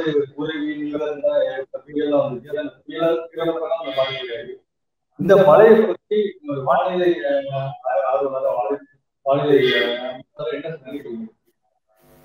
இல்ல, இது பாத்தீங்கன்னா ஒரு அதிகப்படியான மழை தான். கடந்த ஒரு 100 ஆண்டுகள்ல இல்லாத மழை பெய்திருக்கு. 1923ஆம் ஆண்டுக்கு பிறகு ஒரு பெரும் மழை பெய்திருக்கு. அதுவும் குறிப்பா பாத்தீங்கன்னா எப்பயுமே இந்த குளிர்கால மழை அப்படிங்கிறது இதுக்கு முந்தைய ஆண்டுகள்லாம் ஓரிரு நாட்கள் மழை பெய்யும். அதுவும் கரெக்டா அந்த அறுவடை டைம்ல தான் வரும். ஆனா அந்த ஒரு நாட்கள் மழை, ஒரு குறிப்பிட்ட ஒரு பகுதியில மழை அப்படிங்கிறது பெரிய ஒரு தாக்கத்தையோ பாதிப்பையோ ஏற்படுத்தாது. ஆனா இந்த வருடம் பாத்தீங்கன்னா தமிழகம் முழுவதுமே பரவலா மழை பெய்திருக்கு. அது குறிப்பா டெல்டா மாவட்டங்கள்ல தொடர் கனமழை, இடையில ஒரு 3-4 நாட்கள் தொடர்ந்து மிக கனமழை, அதிக கனமழை எல்லாம் பதிவாயிருந்துச்சு. ஸோ இதனால எல்லாமே அறுவடைக்கு தயார் நிலையிலையும் அறுவடைக்கு தயாராகி கொண்டிருந்த பயிர்கள்னு எல்லாமே விவசாயிகளுக்கு பெரிய ஒரு பேரழிவா அமைஞ்சிருக்கு. இது 1923ஆம் ஆண்டு தமிழகத்தோட மொத்த சராசரி 14 சென்டிமீட்டர் மழை பதிவாயிருக்கு. அதுக்கு அடுத்தபடியா இன்னைக்கு உள்ள நிலவரப்படி, அதாவது ஜனவரி 16ஆம் தேதி நிலவரப்படி தமிழகத்துல 13.6 சென்டிமீட்டர் மழை பதிவாயிருக்கு. ஸோ இது மாதிரியான ஒரு மழையை ஒரு 100 ஆண்டு காலத்துக்கு அப்புறம் பிறகு இப்பதான் பாக்குறோம். இதற்கான காரணம் பாத்தீங்கன்னா ஒரு புயலோ தாழ்வு மண்டலமோ அப்படி எதுவும் அமையாம வெறுமனே ஒரு கிழக்கு காற்று, கீழே காற்று இவ்வளவு பெரிய மழையை கொடுத்திருக்கு. அதுதான் இங்க இப்போ கவனிக்கப்பட வேண்டிய ஒரு விஷயம். இந்த மழை முதல்ல சென்னை, திருவள்ளூர், காஞ்சிபுரம், செங்கல்பட்டு பகுதிகளில் ஜனவரி 5-6 தேதிகள்லையும், பிறகு உள் மாவட்டங்கள், மேற்கு மாவட்டங்கள்லையும், அதை தொடர்ந்து டெல்டா மாவட்டங்கள்லையும் தொடர்ச்சியா பெரிய ஒரு பாதிப்பை ஏற்படுத்தியிருக்கு. இப்ப இந்த டெல்டா மாவட்டங்கள்ல மட்டும்தான் இந்த பெரிய மழைன்னு சொல்ல முடியாது. இதே போன்ற மழை தென் மாவட்டங்களை தூத்துக்குடி, திருநெல்வேலி இந்த மாவட்டங்கள்ல குறிப்பா மேற்கு தொடர்ச்சி மலைப்பகுதிகளையும் பெரிய ஒரு சேதத்தையும் பாதிப்பையும் ஏற்படுத்தியிருக்கு. இதெல்லாம் வெளியில வராமலே இருக்கு. இந்த மழை வந்து வரலாறு காணாத மழை அப்படின்னு அப்படிப்பட்ட அமைப்பு அந்த மழைக்கு வந்து வரலாறு காணாத அளவுக்கு. ஆமா, அதான் நம்ம முன்னாடியே சொன்னது மாதிரி 1923ஆம் ஆண்டுக்கு பிறகு இந்த மழை இந்த ஜனவரி மாதம் பதிவாயிருக்கு. குறிப்பா பாத்தீங்கன்னா பருவமழை தொடங்கினதே ரொம்ப தாமதம் தான். ஜனவரி அக்டோபர் 15, 16 தேதியில இயல்பா தொடங்க வேண்டிய பருவமழை இப்ப இந்த ஆண்டு 2020 வந்து அக்டோபர் 28ஆம் தேதி தான் தொடங்கி இருந்துச்சு. அந்த தொடங்கினா கூட அது வலுவடையும் தீவிரமான பருவமழை காலம் அப்படிங்கிறது நவம்பர் 15 வரைக்குமே இல்லை. சோ நவம்பர் 15 கார்த்திகை பிறந்த பிறகுதான் மழை படிப்படியா அதிகரிச்சிச்சு. அது மார்கழியில வந்து தீவிரம் அடைஞ்சிருக்கு. அதுதான் காரணம் அப்படின்னு சொல்லலாம். சோ பிந்தைய பருவமழை தாமதமா தொடங்கி தாமதமா முடிவடையுது. இது வந்து ஒரு குளிர்கால மழை அப்படின்னு தான் சொல்லுவோம். எப்பயுமே இந்த பருவமழை தாமதமா முடிகிறதுங்கிறது இயல்பான ஒண்ணு கிடையாது. 100 ஆண்டுகள்ல இது வந்து பெரிய ஒரு மழையை கொடுத்திருக்கு. இது போன்ற ஒரு பருவமழை நீடித்து பெய்யுறதுன்னா இது வரைக்கும் ஜனவரி 2 இல்ல 4, 5 தேதி வரைக்கும் தான் நீடித்து பெய்யும். அதுவும் ஒரு பெரிய தாக்கத்தையும் இவ்வளவு பெரிய பாதிப்பையும் ஏற்படுத்தாது. இது வரலாற்றுல முதல் முறையா இவ்வளவு பெரிய மழை பெய்திருக்கு. அதோட இந்த மழை இன்னைக்கு வரைக்குமே தொடர்ந்துட்டு இருக்கு. இன்னைக்கும் புதுக்கோட்டை, சிவகங்கை, டெல்டாவோட தெற்கு பகுதியில எல்லாம் மழை இன்னைக்கும் இருக்கு. நாளையில இருந்தா வறண்ட வானிலையே எதிர்பார்க்கிறோம். அதோட இந்த ஜனவரியில மழைப்பொழிவு இருக்கும் அப்படிங்கிறது நமக்கு கொஞ்சம் முன்னதாவே தெரிஞ்சிச்சு. அந்த கணினி சார்ந்த தரவுகள் எல்லாமே காமிச்சிச்சு. இருந்தாலும் இது வந்து அந்த அறுவடை டைம் சமயம் இதோட ரியலிபிலிட்டி எவ்வளவு இருக்கு அப்படிங்கறதெல்லாம் தான் பார்த்துட்டு இருந்தோம். கடைசியில கண்டிப்பா இந்த வருடம் பாத்தீங்கன்னா இப்போ நாளை தொடங்குற வறண்ட வானிலை மாத இறுதி வரைக்குமே நீடிக்கும். அதுக்கப்புறம் பிப்ரவரி மாதத்துல மறுபடியும் நமக்கு மழைக்கான வாய்ப்பு இருக்கு. அதுவும் இந்த கிழக்கு காற்றுனாலையும் காற்று சுழற்சினாலையும் தான். சோ அப்பயும் வந்து பிப்ரவரி முதல் வாரத்துல கண்டிப்பா தமிழகத்துல மழை எதிர்பார்க்கலாம். அப்ப அந்த மழை வந்து கடலோர பகுதிகள், உள் மாவட்டங்கள் எல்லாத்துக்குமே பரவலா இருக்கும். ஆனா இந்த அளவுக்கு தீவிரம் இருக்காது. இதை விட தீவிரம் குறைஞ்சி அந்த பருவம் தப்பிய மழை பிப்ரவரி மாதம் தொடரும் அப்படின்னு எதிர்பார்க்கலாம். விவசாயிகளுக்கு வந்து இந்த அரசு பொதுவா பாத்தீங்கன்னா விவசாயிகள் இந்த மழைங்கிறது இங்க மட்டும் இல்ல, இந்த பாதிப்பு ஆரம்பத்துல இருந்தே இருந்துட்டு இருந்துச்சு. அக்டோபர் மாதம் ஒழுங்கா சீரான பருவமழை தொடங்கல. அக்டோபர் மாதம் கடுமையான வறட்சியை சந்திச்சுச்சு தமிழகம்.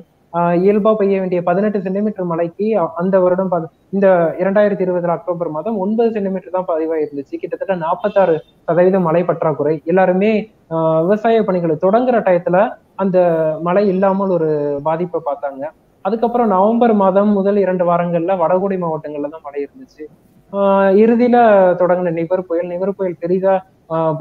பெரிதா எதிர்பார்க்கப்பட்ட நிவர் புயல், பெரிதா ஒரு அச்சப்பட வச்ச நிவர் புயல்னால பெரிய பாதிப்பு ஏற்படல. புயல் கரையை கடக்கிறதுக்கு ரொம்ப வளைவில் இருந்துச்சு. ஆனா அதை தொடர்ந்து வந்த புரேவி புயல் இலங்கையில கரையை கடந்திருந்தாலும் ஒரே பகுதியில நிலை கொண்டு டெல்டால பரவலா மிக கனமழை, அதி கனமழையை கிட்டத்தட்ட ஒரு 6 நாட்கள்ல டிசம்பர் 1 to 8 வரைக்குமான அந்த ஒரு வாரத்துல ஒரு 50 to 60 சென்டிமீட்டர் மழையை கொடுத்துருச்சு. அதனால விவசாயிகள் எல்லாமே பெரிதா பாதிக்கப்பட்டாங்க. ஆனா அப்ப அந்த விவசாய நிலங்கள் வந்து ஒரு கதிர் பறிஞ்சுக்கிட்டோ இல்ல நெற்மணிகள் வராததுனால அது மூழ்கி இருந்தாலும் தப்பிச்சுட்டாங்க. அதை தொடர்ந்து இப்ப ஜனவரி மாதமும் பெய்யக்கூடிய மழையினால இந்த அளவுக்கான பாதிப்பு ஏற்பட்டிருக்கு. இதை பார்த்தோம்னா அப்ப டிசம்பர்ல பெய்த 60 சென்டிமீட்டர் மழை இப்ப ஜனவரி முதல் 10 தேதிகள்ல பாத்தீங்கன்னா அடுத்தது ஒரு 30 to 40 சென்டிமீட்டர் மழை வேதாரண்யம் பகுதியா இருக்கட்டும், இல்ல திருத்துறைப்பூண்டியா இருக்கட்டும், திருப்பூண்டியா இருக்கட்டும், தலைஞாயிறா இருக்கட்டும், இல்ல வடக்கு டெல்டா, மயிலாடுதுறை, திருவாரூர், நாகப்பட்டினம், குடவாசல் எல்லா பகுதிகளிலுமே டெல்டால 35 தொடங்கி 45 சென்டிமீட்டர் மழை பதிவாயிருக்கு. இது வரலாறு காணாத மழை. இது ஒரு பெரும் மழை அப்படின்னு சொல்லலாம். சோ இந்த மழை அடுத்தடுத்து இந்த மழையினால விவசாயிகள் பெருசா பாதிக்கப்பட்டிருக்காங்க. அதோட இப்ப பாத்தீங்கன்னா அந்த பருவம் தப்பி பெய்யக்கூடிய மழையில மழை குறைவா பெய்தாலும் மண்ணு வந்து அதை உறிஞ்சி நிலத்துக்கு அடியில விடாது. ஸோ மேலேயே தண்ணி நிற்கும். அதோட ஈரப்பதம் ரொம்ப அதிகமா இருக்கு. ஸோ இதெல்லாம் விவசாயிகளை வந்து நேரடியாகவும் மறைமுகமாகவும் பயங்கரமா ஒரு பாதிப்பையும் சேதாரத்தையும் ஏற்படுத்துது. இந்த மழை எத்தனை சென்டிமீட்டர், அதாவது வரலாறு காணாத சென்டிமீட்டர் கணக்குல எப்படி கணக்கு இப்போ பாத்தீங்கன்னா ஜனவரி 13ஆம் தேதி 1923 வருடம் நாகப்பட்டினத்துல 25 சென்டிமீட்டர் மழை பதிவாயிருக்கு. அதுதான் வரலாற்றுல மிக அதிகம் ஒரே நாள்ல. அந்த 25 சென்டிமீட்டர் மழையும் 1923 ஜனவரி மாதத்தோட டோட்டல் பாத்தீங்கன்னா 50 சென்டிமீட்டர் ரீச் ஆயிருக்கு. இந்த மழையை எடுத்துக்கிட்டீங்கன்னா வேதாரண்யம் பகுதியில 18 சென்டிமீட்டர் மழை ஒரே நாள்ல பதிவாயிருந்துச்சு ஜனவரி 12ஆம் தேதி. அதுதான் அதிகபட்சம். இப்போ மாத டோட்டல் இன்னைக்கு வரைக்கும் 16ஆம் தேதி வரைக்கும் 35 தொடங்கி 45 சென்டிமீட்டர் வரைக்கும் பதிவாயிருக்கு. இதுல நான் இங்க பதிவு பண்ண வேண்டிய ஒண்ணு என்னன்னா, மழையின் அளவு வந்து குறைத்து மதிப்பிடப்பட்டிருக்கு பல இடங்கள்ல. ஒரு திருத்துறைப்பூண்டியில ஒரு நாள் வந்து தொடர் மழை ஒரு கிட்டத்தட்ட ஒரு 30 மணி நேரத்துக்கு தொடர் மழையும் இடையிடையே கனமழை மிகு கனமழையும் பதிவானப்ப அங்க ஒரு 18 சென்டிமீட்டருக்கு மேல் மழை பதிவாயிருந்துச்சு. ஆனா அது 8 சென்டிமீட்டர் தான் மழை பதிவாயிருக்கதா ரிப்போர்ட் வந்துருந்துச்சு. ஸோ அந்த மாதிரி மழையை குறைத்து மதிப்பிட்டு இருக்காங்க, குறைந்த அளவு காண்பிச்சிருக்காங்க அப்படிங்கிறது இங்க பதிவு பண்ண வேண்டிய ஒண்ணு. வணக்கம் திரு ரமேஷ், நீங்க இப்ப எந்த பகுதியில இருந்து நீங்க இணைஞ்சிருக்கிறீங்க? இந்த தொடர் மழையினால வந்து உங்க பகுதி எப்படி பாதிக்கப்பட்டுச்சு அப்படின்றத வந்து பகிர்ந்துங்க. திருவாரூர் மாவட்டத்திலிருந்து முத்துப்பேட்டை ஒன்றியம் பின்னத்தூர் ஊராட்சியிலிருந்து பேசுறேன். நல்லது. இங்க மழையில இங்க ஒரு வாரமா தொடர்ந்து மழை பெஞ்சதுனால விவசாயிகள் வந்து ரொம்ப பாதிப்படைச்சிருக்காங்க. எல்லா இந்த பக்கம் ஒரு கரையாமோடு, பின்னத்தூர், எடையூர், வடசங்கந்தி எல்லா ஏரியாவுமே உங்களுக்கு வந்து விவசாயம் ரொம்ப கடுமையா பாதிச்சிருக்கு. விவசாயியோட வாழ்வாதாரம் ரொம்ப இதா இருக்கு. 2018 உங்களுக்கு கஜா புயல், 2019 உங்களுக்கு யானை கொம்பன் எரிஞ்சு பாதிப்பு. இப்பொழுது இப்ப ஒரு வாரமா தொடர்ந்து மழை பெஞ்சதுனால விவசாயம் ரொம்ப கடுமையா பாதிச்சிருக்கு.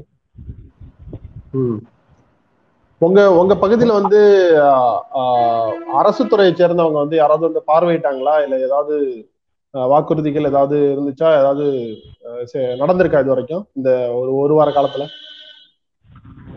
ஒரு வாரத்துல யாருமே வந்து பார்க்கல. அதுக்கு மத்திய குழு வந்து ஒரு நட வந்து பார்த்துட்டு போயிருக்காங்க. அதுக்கு பிறகு எந்த ஒரு நடவடிக்கையும் எடுக்கல.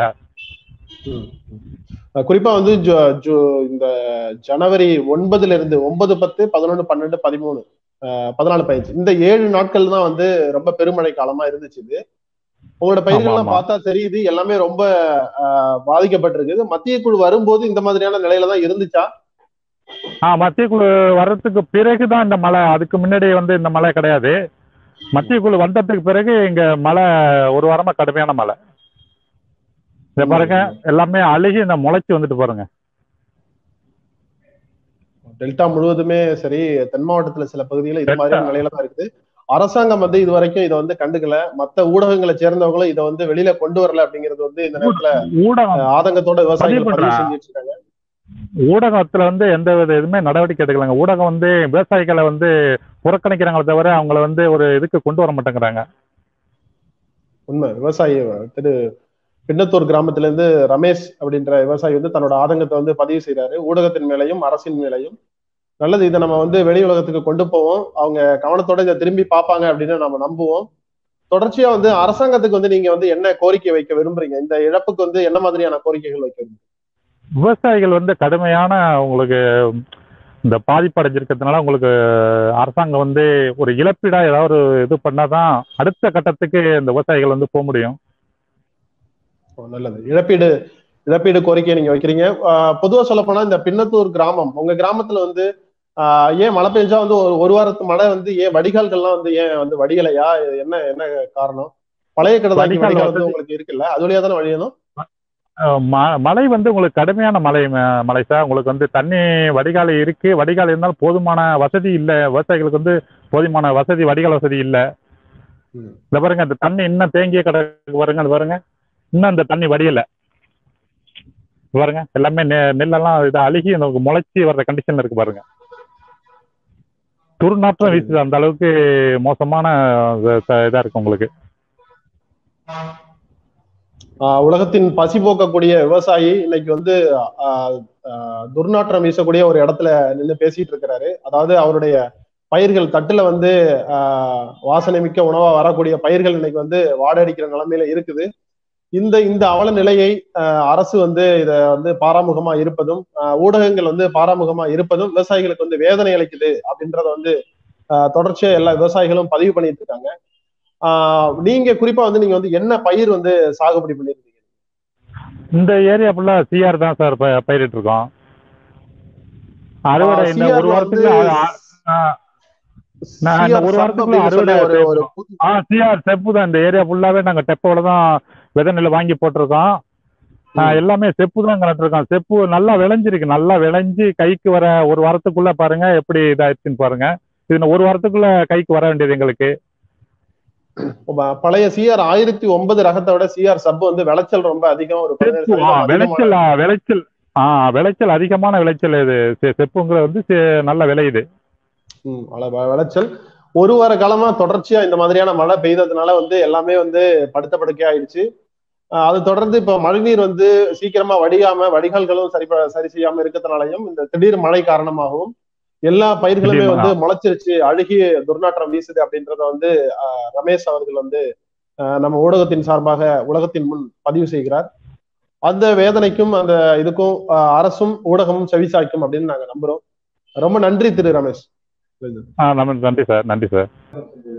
வணக்கம். சொல்லுங்க. இப்ப விவசாயம்னாலே வந்து வந்து ஆர்கானிக் விவசாயம் அப்படின்னு இயற்கை விவசாயத்துக்கும் இந்த மாதிரி சாதாரண விவசாயத்துக்கும் என்ன வித்தியாசம்? இப்ப நீங்க இந்த கேள்வி கேட்கும் போது முதல்ல சொன்னீங்க இந்த லேட்டஸ்டா வந்து ஆர்கானிக் விவசாயம் அப்படின்னு சொல்றாங்க. அதான் நல்லது. லேட்டஸ்ட் அப்படின்ற வார்த்தை அப்படின்றத வந்து நான் சொல்றேன். இது வந்து லேட்டஸ்ட் கிடையாது.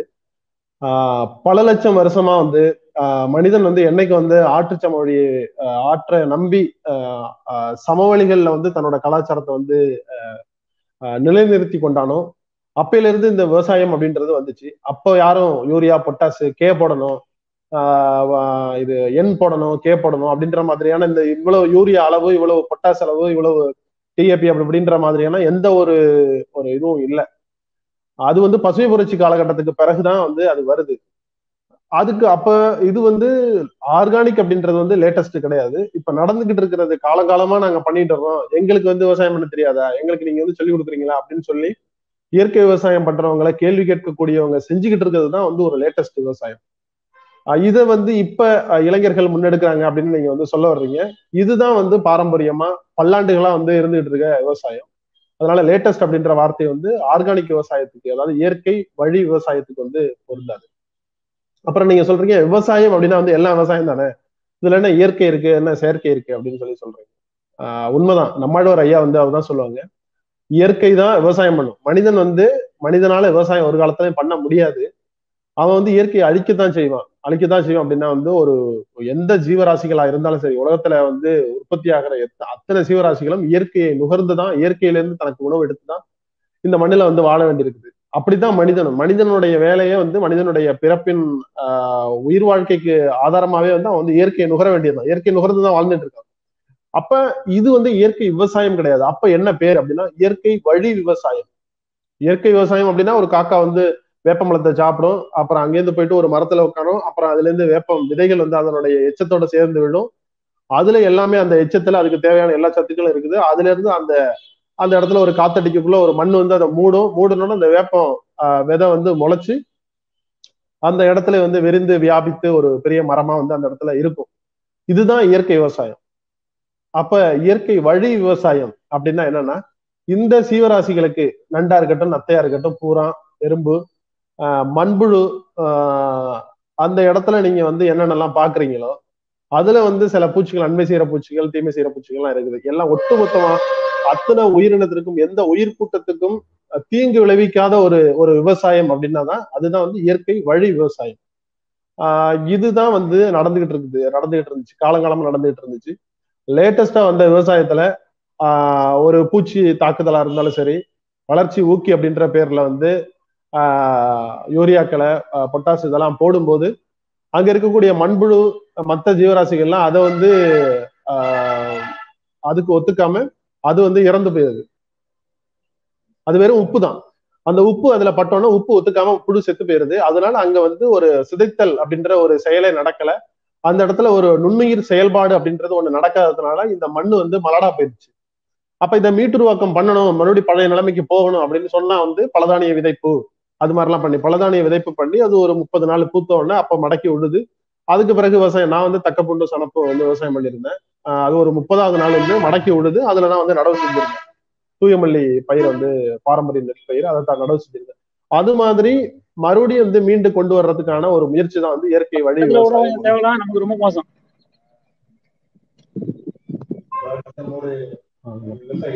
நல்லது. வணக்கம் வணக்கம் பங்காளி. நம்மளுடைய தெற்கு டெல்டாவினுடைய தில்லை விளாகம் அப்படின்ற ஒரு கிராமத்தை, கடலோரத்தை ஒட்டி அலையாத்தி காடுகள் நிறைந்த தில்லை விளாகம் அப்படின்ற ஒரு கிராமத்தை சேர்ந்த சுப்பையன் அப்படின்ற வந்து ஒரு இளம் விவசாயி வந்து நம்மளோட இணைஞ்சிருக்கிறாரு.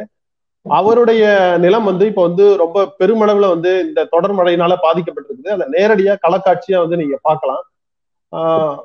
பங்காளி அதை காட்டுங்க, அது எப்படி அந்த நெல்லை காட்டுங்க, என்ன ஆச்சு உங்களுடைய வயல் அப்படின்றத எங்கள்கிட்ட பகிர்ந்து. நமக்கு வயல்லாம் எல்லாம் காஞ்செல்லாம் முளைச்சிட்டு வாங்க, கீழே விழுந்து எல்லாம் மொத்தமா எல்லாம் முளைச்சிட்டு. இதெல்லாம் எந்த மீடியாவிலையும் மொத்தமா வந்து அந்த இடத்துல வந்து எவ்வளவு, எத்தனை பரப்பளவு, எந்த அளவுக்கு நீங்க வந்து அங்க பயிர் பண்ணிருந்தீங்க? 5 ஏக்கர் பண்ணியிருந்தேன். 5 ஏக்கர் என்ன பயிர் செஞ்சிருந்தீங்க நீங்க? பிபிடி நெல்லு. பிபிடி செஞ்சிருந்தீங்க. மொத்தமா வந்து எல்லாமே படுத்து எல்லாமே முளைச்சிருச்சு அப்படின்றத வந்து நம்மள்ட்ட இப்ப காட்டிட்டு இருக்காரு. இந்த காணொலி மூலமா மொத்த பயிர்களும் வந்து முளைவிட்டு அப்படின்றத வந்து அந்த இதை வந்து நீங்க நேரடியா களக்காட்சியா நீங்க வந்து பாக்குறீங்க. இந்த மாதிரியான ஒரு பேரிடர் வந்து நிகழ்ந்த போது அரசாங்கத்திலிருந்தும் ஊடகத்திலிருந்தும் பாராமுகமா இருப்பது வந்து விவசாயிகளுக்கு வந்து வேதனை அளிக்குது அப்படின்றத வந்து அவர் நம்மள்ட்ட பகிர்ந்துக்கிறாரு. இப்ப அந்த கீழக்கரையில இருக்கிற அந்த கோட்டவம் வந்து எவ்வளவு வந்து முழுமையா நீங்க இது மாதிரிதான் எல்லாமே இப்படிதான் இருக்குதா சொல்லுங்க? எல்லாமே இப்படிதான் இருக்கு. ஒட்டுமொத்தமா அப்படிதான் இருக்குது. இதெல்லாம் எந்த மீடியாவிலுமே வரல. ஆமா, காலையில நான் உங்களோட வயலுக்கு நான் வந்திருந்தேன், தேவா தம்பியோட வந்திருந்தேன். ரொம்ப பெரிய அளவுல பாதிப்பு இருந்துச்சு. ஒட்டுமொத்தமா எல்லாமே முளைச்சிருந்துச்சுங்கிறது ரொம்ப வேதனையா இருந்துச்சு. ஆமா ஆமா, நம்மளால முடிஞ்ச அளவுக்கு வந்து இதை வந்து வெளியில பதிவு பண்ணுவோம். இதை பார்த்துட்டு இருக்கக்கூடிய அரசாங்கம், மற்ற ஊடகங்கள் வந்து ஏதாவது ஒரு முன்னெடுப்பு எடுத்து இதை தொடர்ச்சியா வந்து வெளியில கொண்டு வர்றதுக்கு வந்து இதை செய்வாங்க அப்படின்னு நம்புவோம். அப்படியே வந்து அங்க கொஞ்சம் அங்கிட்ட இன்னும் கொஞ்சம் கிழக்க போனீங்கன்னா அப்படியே நேருஜி அண்ணனோட வயல்லாம் வந்து எல்லாமே முளைச்சிருச்சுன்னு நினைக்கிறேன். ஆமா ஆமா, இதெல்லாம் எதுக்கும் ஆகாது. இது வந்து இது படுத்து வந்து இது எத்தனை நாள் ஆகுது இது இந்த மாதிரி பயிர்கள் சாய்ந்து? இப்ப லாஸ்டா மார்கழி 15 தேதிக்கெல்லாம் இந்த மாதிரி ஆயிடுச்சு. மார்கழி 15க்கே இப்படி ஆயிடுச்சு. ஆமா. சித்தப்பா என்ன சொல்றாங்க? சித்தப்பா ரொம்ப வருத்தமா இருப்பாங்களே. சித்தப்பா ரொம்ப வருத்தமா இருக்காப்ல, வயலுக்குலாம் வரல, ஆளு ரொம்ப மன உளைச்சல்ல இருக்காப்ல. ரொம்ப கொடுமையான இது இல்ல, அதுவும் ரோட்டு ஓரத்துக்கு பக்கத்திலே இருக்குது. அது ரொம்ப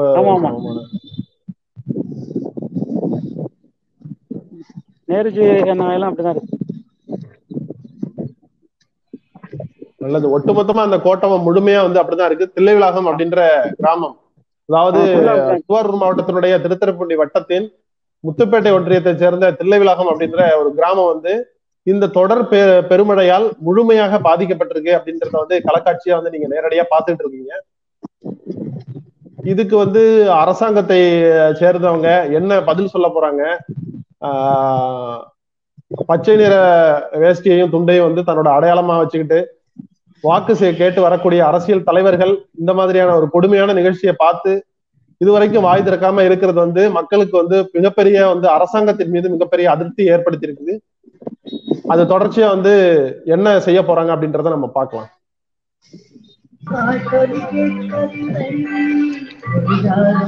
ஜாமோடு திருவாரூர் மாவட்டம் திருத்துறைப்பூண்டி வட்டம் முத்துப்பேட்டை ஒட்டியம் ஜாமோனுடைய ஊராட்சி. இங்க வந்து வரலாறு காணாத ஒரு மழை பெஞ்சதுனால இங்க வந்து விவசாயத்தையும். வணக்கம் ஐயா, பாலமுருகன் ஐயா, ஒரு நிமிஷம் அப்படியே நீங்க லைன்ல இருங்க. தில்லைவிளாகம் பகுதியை வந்து பதிவு செஞ்சுட்டு இருக்காரு ஒரு தோழர், அவரை விட்டு நம்ம பேசிடலாம். வணக்கம் திரு சுப்பையன், நீங்க எல்லா இடத்தையும் நீங்க காட்டுங்க, இது எல்லாத்தையும் நம்ம வந்து வெளியில கொண்டு வந்துட்டோம். இதுக்கு என்ன பதில் சொல்றாங்க அப்படின்றத நம்ம பொறுத்திருந்து பார்ப்போம். ரொம்ப நன்றி, உங்களுடைய முயற்சிக்கு ரொம்ப நன்றி. ஓகே ஓகே, நன்றி சுப்பையன். நன்றி சுப்பையன். அடுத்தது பாலமுருகன் கனெக்ட் பண்ணுங்க.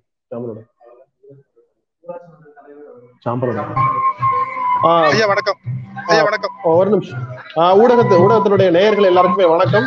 இப்ப ஜாமனுடைய ஊராட்சி மன்ற தலைவர் திரு பாலமுருகன் அவர்கள் வந்து நம்மளோட இணைஞ்சிருக்காங்க.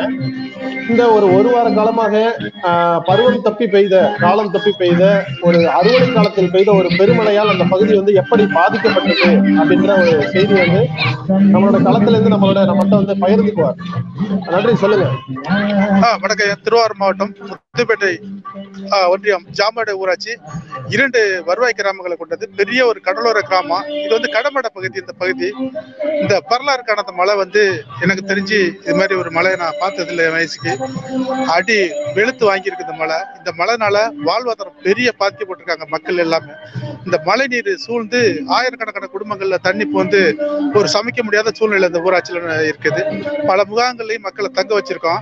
மற்றபடி விவசாய நிலம் எல்லாமே பயிர் வந்து எல்லாமே சாஞ்சிடுச்சு. எல்லாமே அது வந்து ஒரு பார்க்க முடியாத ஒரு சூழ்நிலையா இருக்குது. இங்க உள்ள மீனவர்கள் 15 நாளைக்கு மேல கடலுக்கு செல்லாம அவங்களுடைய வாழ்வாதாரம் முழுவதும் பாதிக்கப்பட்டு அன்னாட காட்சி கூட இன்னைக்கு வழி இல்லாம, இன்னைக்கு உணவு கூட வழி இல்லாம இருந்துட்டு இருக்காங்க. கொஞ்சம் இருந்த ரேஷன் எல்லாம் எல்லாமே மக்களுக்கு முடிகிற தருவாயில இருக்கு எல்லாமே. இதுக்கு மேல எப்படி அந்த வாழ்வாதாரத்தை அவங்க தொடங்க போறாங்கிறது ஒரு இதா இருக்குது.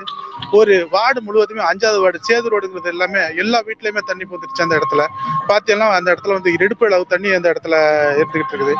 2 வருவாய் கிராமம் வீரவயல் ஜாமோடுங்கிறது ஒரு 2 வருவாய் கிராமம். இங்க மக்களுடைய வாழ்வாதாரம் முழுவதுமே பாதிக்கப்பட்டிருக்கு.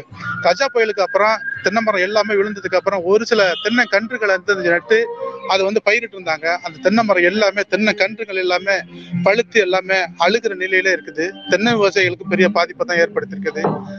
பொதுமக்களுக்கும் விவசாயிகளுக்கும் மீனவர்களுக்கும் தமிழக அரசு உரிய நடவடிக்கை எடுத்து சரியான முறையில கணக்கெடுப்பு நடத்தி குடும்ப அட்டைகளுக்கு அனைத்து குடும்ப அட்டைதாரர்களுக்கும் ரூபாய் 20,000 வழங்க தமிழக அரசுக்கு நான் தாழ்மையுடன் கேட்டுக்கொள்கிறேன். மீனவர்களுக்கும் விவசாயிகளுக்கும் தக்க நிவாரணம் வழங்கி உதவுமாறு தமிழக அரசை கேட்டுக்கொள்கிறேன்.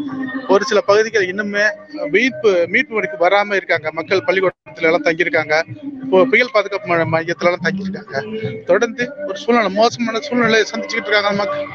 கண்ணீர் படிச்சு சொல்றேன். ஆனா இதுவரையும் எந்த ஊடகங்களும் நம்ம பகுதிக்கு இன்னும் வரல. வந்து பார்க்கல, அது வெளியில தெரியல.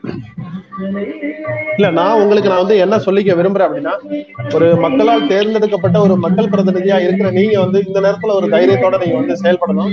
உங்க மக்களுக்காக உங்களால் முடிஞ்ச ஒரு கோரிக்கையையும் நீங்க இந்த மாதிரி பேசுறதுல தெரியுது. உங்க மக்கள் மேல உங்களுக்கு இருக்கக்கூடிய பாசம் வந்து எங்களுக்கு வந்து புரியுது.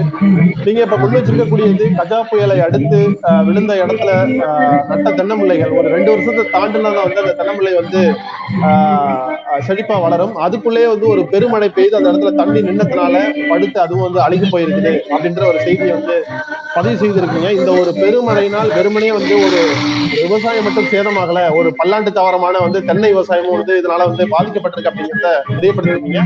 அடுத்தது குறிப்பா மீனவ கிராமத்தை மீனவ மக்கள், உங்க ஜாமனோடையில இருந்து வெளியில கடலுக்கு போகக்கூடிய உடவுக்கு மீனுக்கு போகக்கூடிய மீனவ மக்கள் ஒரு வார காலமாக மீனுக்கு போக முடியாத ஒரு நிலைமையில இருக்குது. 5வது வார்டு முழுமையாக வந்து தண்ணீர்ல மூழ்கி இருக்குது அப்படிங்கிற செய்தியை நீங்க பதிவு செய்திருக்கீங்க. நிச்சயமா இது வந்து அரசின் காதுகளுக்கு போகணும் அப்படின்றதுனாலதான் இந்த ஒரு முயற்சியை நம்ம முன்னெடுத்து செய்துட்டு இருக்கோம். நம்ம தொடர்ந்து இதை செய்வோம். இதுல வந்து அவங்க செவி சாய்க்கல அப்படின்னா அடுத்த கட்டமா வந்து எப்படி வந்து அவங்களுக்கு இன்னும் நெருக்கமா கொண்டு போக முடியுமோ அதை நம்ம செய்வோம். அதனால நீங்க மனம் தளர வேண்டாம். உங்களுடைய மக்களுக்கு நீங்க தைரியம் சொல்லுங்க. இதை தொடர்ந்து இந்த செய்தியை முன்னெடுக்கிறதுலையும் இதை திறம்பட செய்து முடிக்கிறதுலையும் வந்து நீங்க செய்யணும்.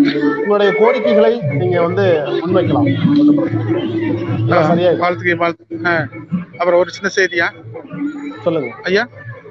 சொல்லுங்க. வந்து எல்லா வார்டுமே ஒரு பெரிய ஒரு கடலோர பகுதி. இது வந்து கடமட பகுதி.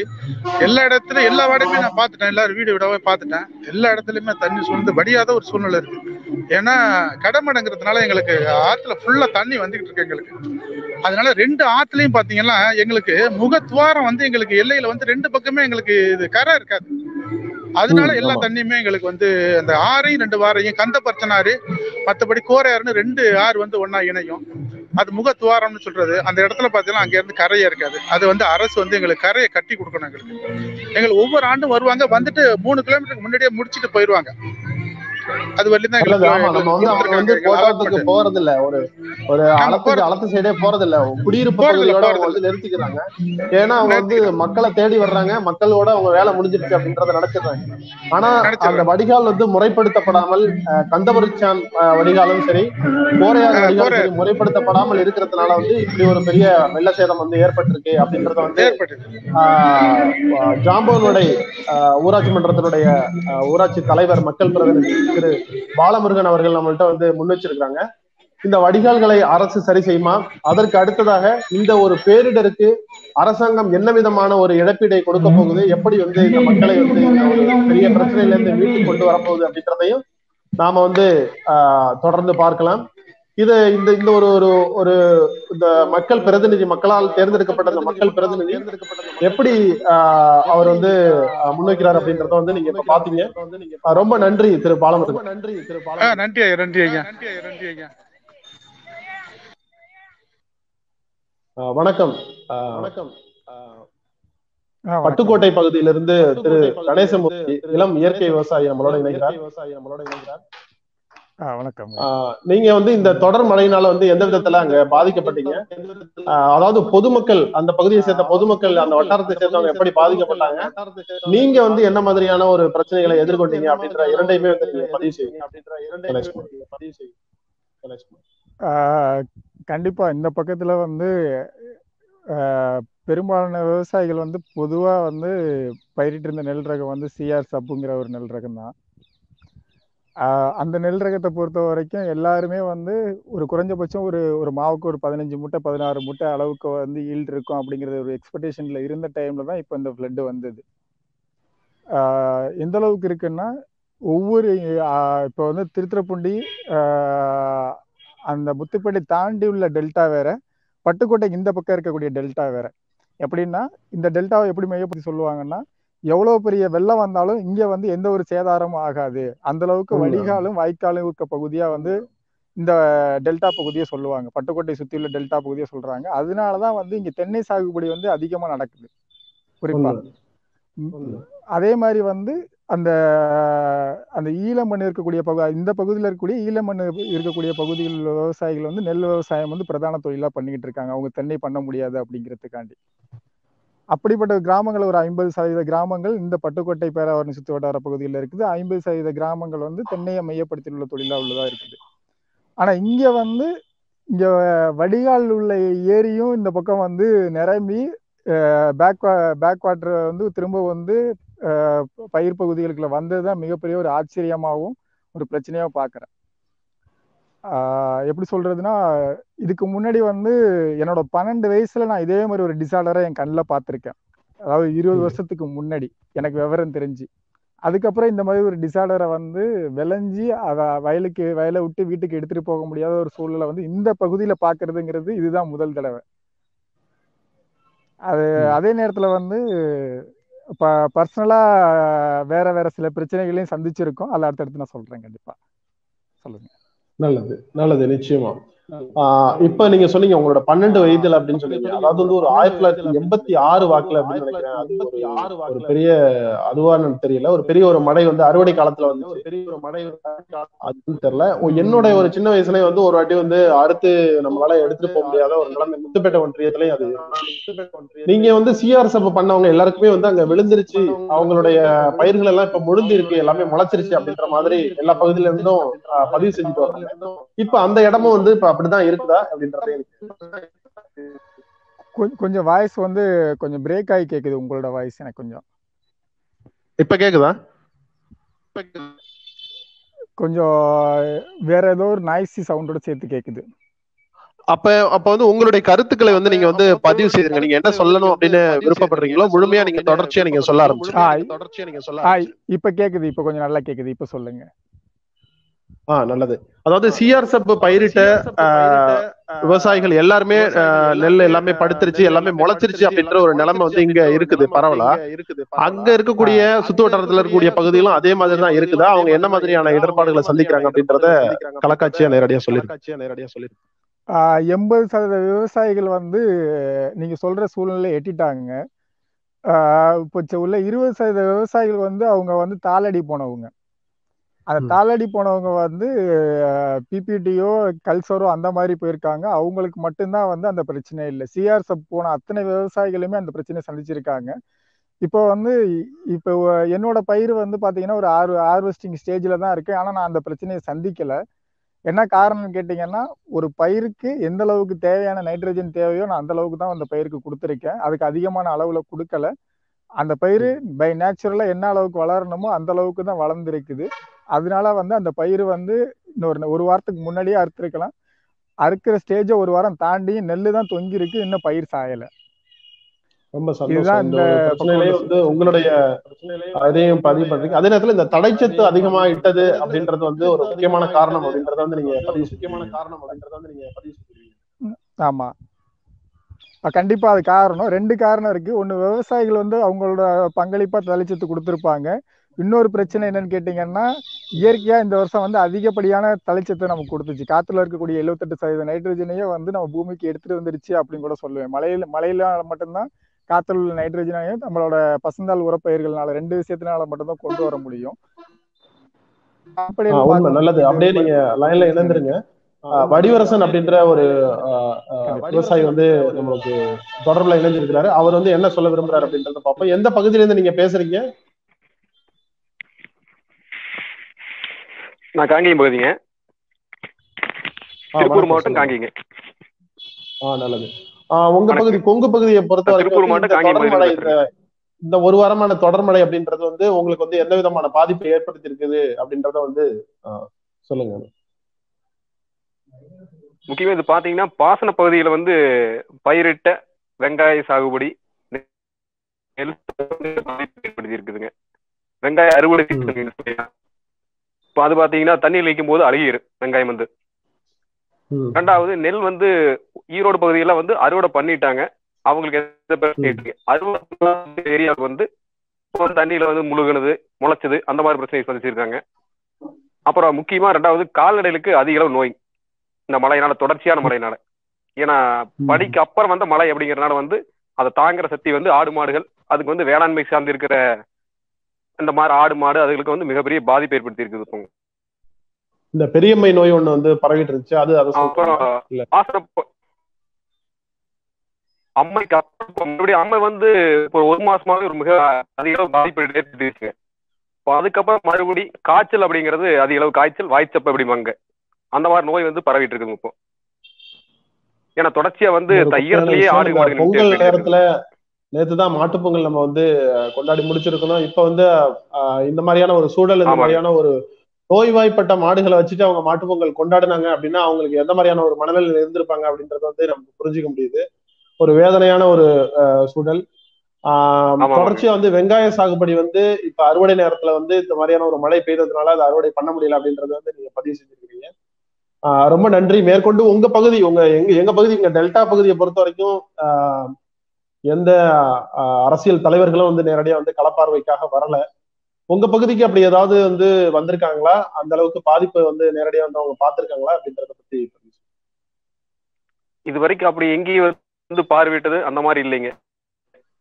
ஏன்னா இங்க இது கொங்கு மண்டலம் அப்படிங்கும் போதே விவசாயம் சார்ந்த பகுதி மாதிரி இது தோணாது யாருக்குமே. தொழில் சார்ந்த பகுதி அப்படி நினைச்சிருக்கிறனால வந்து யார் அதை எதுவும் கண்டுக்கிறது பெருசா இல்லைங்க. ஒரு 25-30% விவசாயம் நடந்துட்டு இருக்கிறனால அது யாரும் பெருசா கண்டுக்கிறது இல்லைங்க. ஆனா பாதிப்பு அப்படிங்கிறது ஏற்படுறதாங்க இது மட்டும், காலம் கடந்த மழை அப்படிங்கறதுனால. நிச்சயமா ஒரு வேதனையான ஒரு சூழல். இந்த மாதிரி ஒரு காலம் கடந்த மழை வந்து வரும், வந்து இந்த மாதிரியான ஒரு இழப்பை நமக்கு வந்து ஏற்படுத்தும் அப்படின்னு யாருமே வந்து தமிழகத்துல யாருமே வந்து நினைக்கல.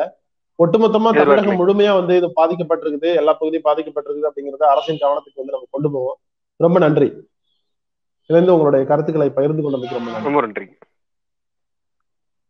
நன்றி. கணேசன். வணக்கம் கணேசமூர்த்தி. கொங்கு பகுதியில இருந்து ஒருத்தர் இணைஞ்சிருக்காரு. அங்க வந்து கால்நடைகளுக்கு எல்லாம் வந்து இந்த மாதிரியான சூழல்ல வந்து நோய் வந்து பரவி இருக்கு அப்படின்ற மாதிரி அவர் சொல்றாரு. இப்ப மேற்கொண்டு நீங்க பேசுங்க, நீங்க என்ன சொல்ல வந்தீங்க? இயற்கை விவசாயத்தை பத்தி சொல்ல வந்தீங்க, சிஆர் சப் உங்களுக்கு சாயல் அப்படின்றதையும் சொல்ல வந்தீங்க, சொல்லுங்க.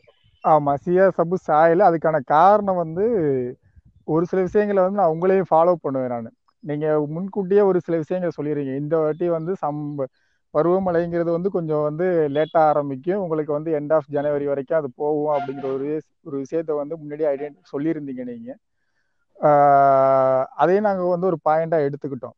அதை பேஸ் பண்ணி நம்ம என்ன பண்ணிட்டோம், ஓகே ரைட், இங்கே வந்து நைட்ரஜன் அதிகமாக இருக்கும், இப்போ நம்ம பொட்டாசியம் தான் உள்ளே கொண்டு போகணும். அதே நேரத்தில் வந்து பொட்டாசியம் கொண்டு போகிறதுக்கு என்னென்ன வேலையோ அதுதான் நம்ம வந்து முன்னெச்சரிக்கையாக செய்யணும், அதுதான் சாயாமல் இருக்கிறதுக்கான வேலையை செய்யும் அப்படிங்கிறத ஒரு டிசிஷன் தான் அந்த இடத்துல வந்து நம்ம இயற்கையோட கொஞ்சம் ஒத்து வாழ்றதுக்கு கொஞ்சம் தயாரிக்கணும் அப்படிங்கிறதுக்கு இது ஒரு முன்னோட்டமா இது இருந்துச்சு அப்படிங்கிறத நாங்க பர்சனலா ஃபீல் பண்ண விஷயம். பாதிப்பு அப்படிங்கிற பட்சம் பார்த்தீங்கன்னா, நாங்க ஒரு நண்பர்களோட இணைஞ்சு பார்த்தீங்கன்னா இந்த வருஷம் ஒரு 400 ஏக்கர் வரைக்கும் ஒரு 32 விவசாயிகளை ஒருங்கிணைச்சு இயற்கை விவசாயத்தை வந்து முன்னெடுத்திருக்கோம் புதுசா டெல்டாவில். நாங்க பாண்டிச்சேரியில் ஆல்ரெடி பண்ணிக்கிட்டு இருக்க வேலை தான், அதே வேலையா வந்து இந்த வருஷம் ஆரம்பிச்சிருக்கோம். அதுல கிட்டத்தட்ட பாத்தீங்கன்னா ஒரு 80 ஏக்கருக்கு வந்து தண்ணிலே முழுமையா முழுகிருச்சு. அப்படின்னா பயிருக்கு மேல வந்து தண்ணி வெள்ளம் ஏறிடுச்சு. அதுதான் எங்களோட மிகப்பெரிய ஒரு பாதிப்பா. அந்த பாதிப்பை தாண்டி இன்னைய வரைக்கும் எந்த ஒரு கவர்மெண்ட் சைட்ல இருந்து எந்த ஒரு விஏஓ கூட அந்த ஃபார்ம்ஸ் எதையுமே விசிட் பண்ணலங்கிறது வந்து கூடுதல் வருத்தமான விஷயமா தான் நாங்க இன்னைய வரைக்கும் பார்த்துட்டு இருக்க விஷயம். அதுக்கான முதல் நடவடிக்கையா இன்னைக்கு தான் மீடியாவெல்லாம் கூப்பிட்டு இது வரைக்கும் எந்த ஒரு விஓ வந்து பார்க்க மாட்டேன்றாங்க. ஒரு அக்ரிகல்ச்சர் அடிஷனல் ஆஃபீஸர் கூட ஒரு ஃபீல்டு பக்கம் வந்து ஒரு எங்களுக்கு வந்து போன மலையிலே எங்களுக்கு வந்து. வணக்கம் திரு நடராஜன், நீங்க எந்த இடத்துல இருந்து பேசுறீங்க, உங்களுடைய பகுதி என்ன, இந்த தொடர் மழையினால் எப்படி நீங்க பாதிக்கப்பட்டீங்க அப்படின்றத வந்து பதிவு செய்யுங்க. நான் சீர்காழி வட்டம் இடமல் கிராமத்துல இருந்து பேசுறேன் சார். மாயரம் பாத்தீங்கன்னா வெள்ளம் இங்க மழை தொடர்ந்து பெய்ஞ்சிட்டு இருக்கிறதுனால இங்க அறுக்க வேண்டிய 10 நாள்ல அறுக்க வேண்டிய பயிரெல்லாம் வந்துட்டு ரொம்ப சேதமாயிடுச்சு சார். எல்லாம் முளைச்சி இப்போ முளைச்சி வந்துருச்சு எல்லா பயிரும். அறுவடைக்கு தயார் இன்னும் 10 நாள்ல அறக்க வேண்டிய பயிர் எல்லாம். இந்த 10 நாள்ல அறக்க வேண்டிய பயிரில் இந்த மழையை வந்து வீணாக்கி ரொம்ப ரொம்ப சேதமாக்கிட்டு சார். எல்லாம் பாத்தீங்கன்னா எல்லாம் முளைச்சி வீணாவே ஆயிடுச்சு பயிர். பாத்தீங்கன்னா இதை நாங்க ஒண்ணுமேல அறுத்து ஒண்ணும் பண்ண முடியாது. இது என்ன பண்றதுன்னே எங்களுக்கு, ஒரு விவசாயிக்கு என்ன பண்றதுன்னே தெரியல. இது பெரிய மன கஷ்டமாவே இருக்குது.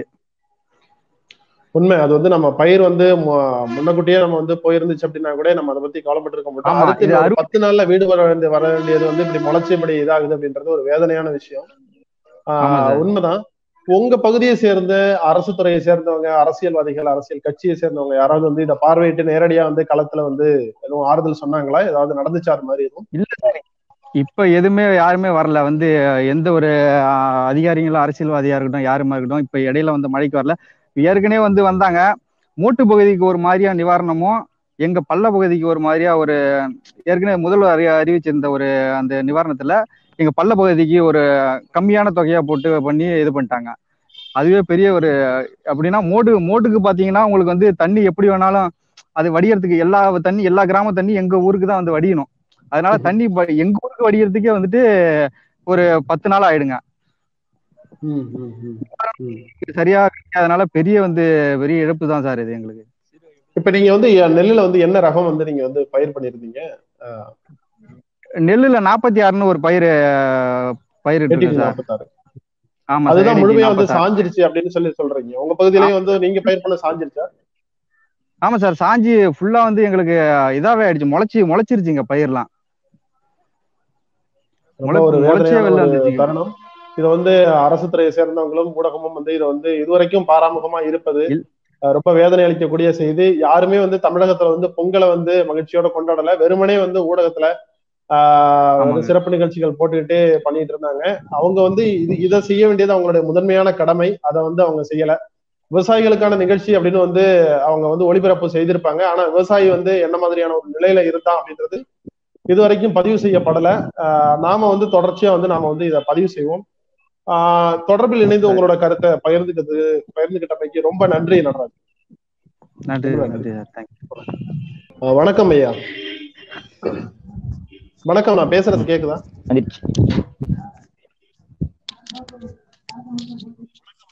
வணக்கம் ஐயா. வணக்கம், சொல்லுங்க.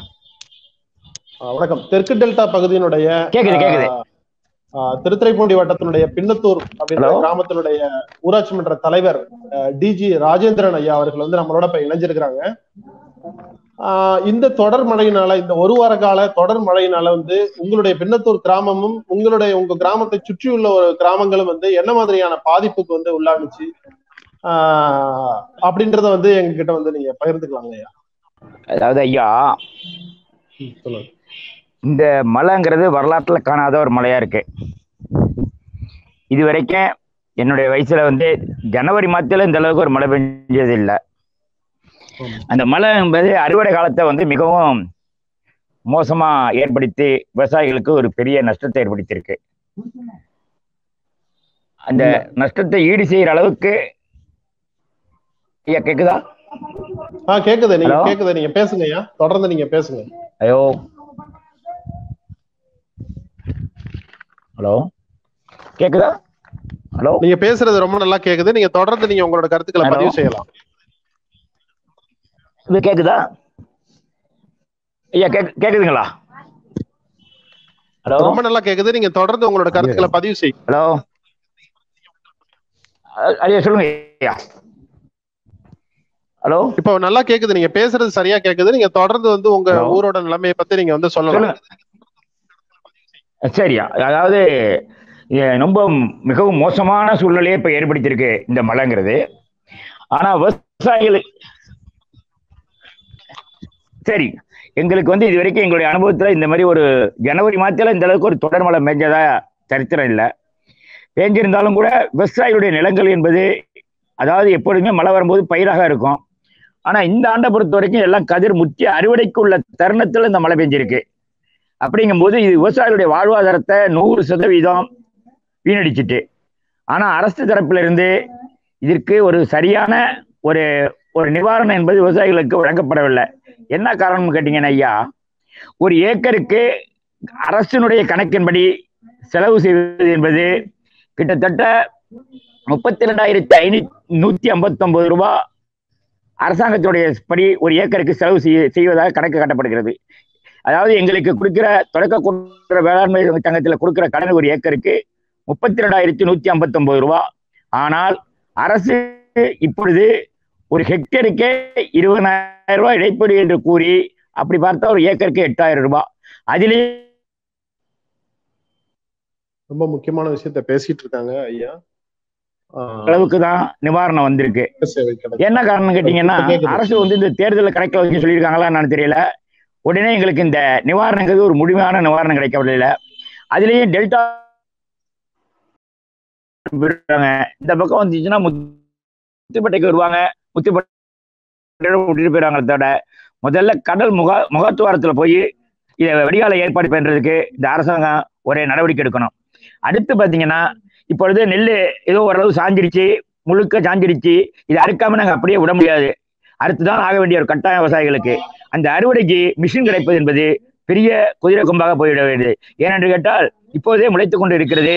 ஒரு ஏரியாவுக்கு 1 அல்ல 2 மிஷின் தான் வருகிறது. அது 2,500 ரூபா உள்ள மிஷின் இன்றைக்கு 3,500 ரூபா 4,000 வரை சொல்கிறார்கள். அந்த மிஷின் முழுவாயாக கிடைக்குமா என்பது என்னடா, அதுக்கு முன்னாடி பார்த்தீங்கன்னா தை மாதம் நமக்கு வந்து இந்த மிஷின் ஓடும், டயர் மிஷினு. இப்போ வந்து பார்த்தீங்கன்னா எல்லாமே செயின் மிஷின் தான் ஓட வேண்டிய கட்டாயம் இருக்கு. அப்போ அந்த மிஷின் கிடைக்கல. அரசு என்ன பண்ணான்னு கேட்டீங்கன்னா, வெளியிலேருந்து கொஞ்சம் மிஷின்களை தரவிச்சு இந்த குறிப்பாக இந்த கடைப்படை பகுதியான நம்ம பகுதிக்கு ஒரு குறைந்த ரேட்ல அதை ஊராட்சி மன்றத்தின் மூலமாகவோ அல்லது தொடக்க வேளாண்மை சங்கத்தின் மூலமாகவோ அல்லது விவசாயத்துறை மூலியமாகவோ அதை விவசாயிகளுக்கு வழங்கினாங்கன்னா ஒரு பெரிய உதவியாக இருக்குங்கிறது என்னுடைய கணக்கு.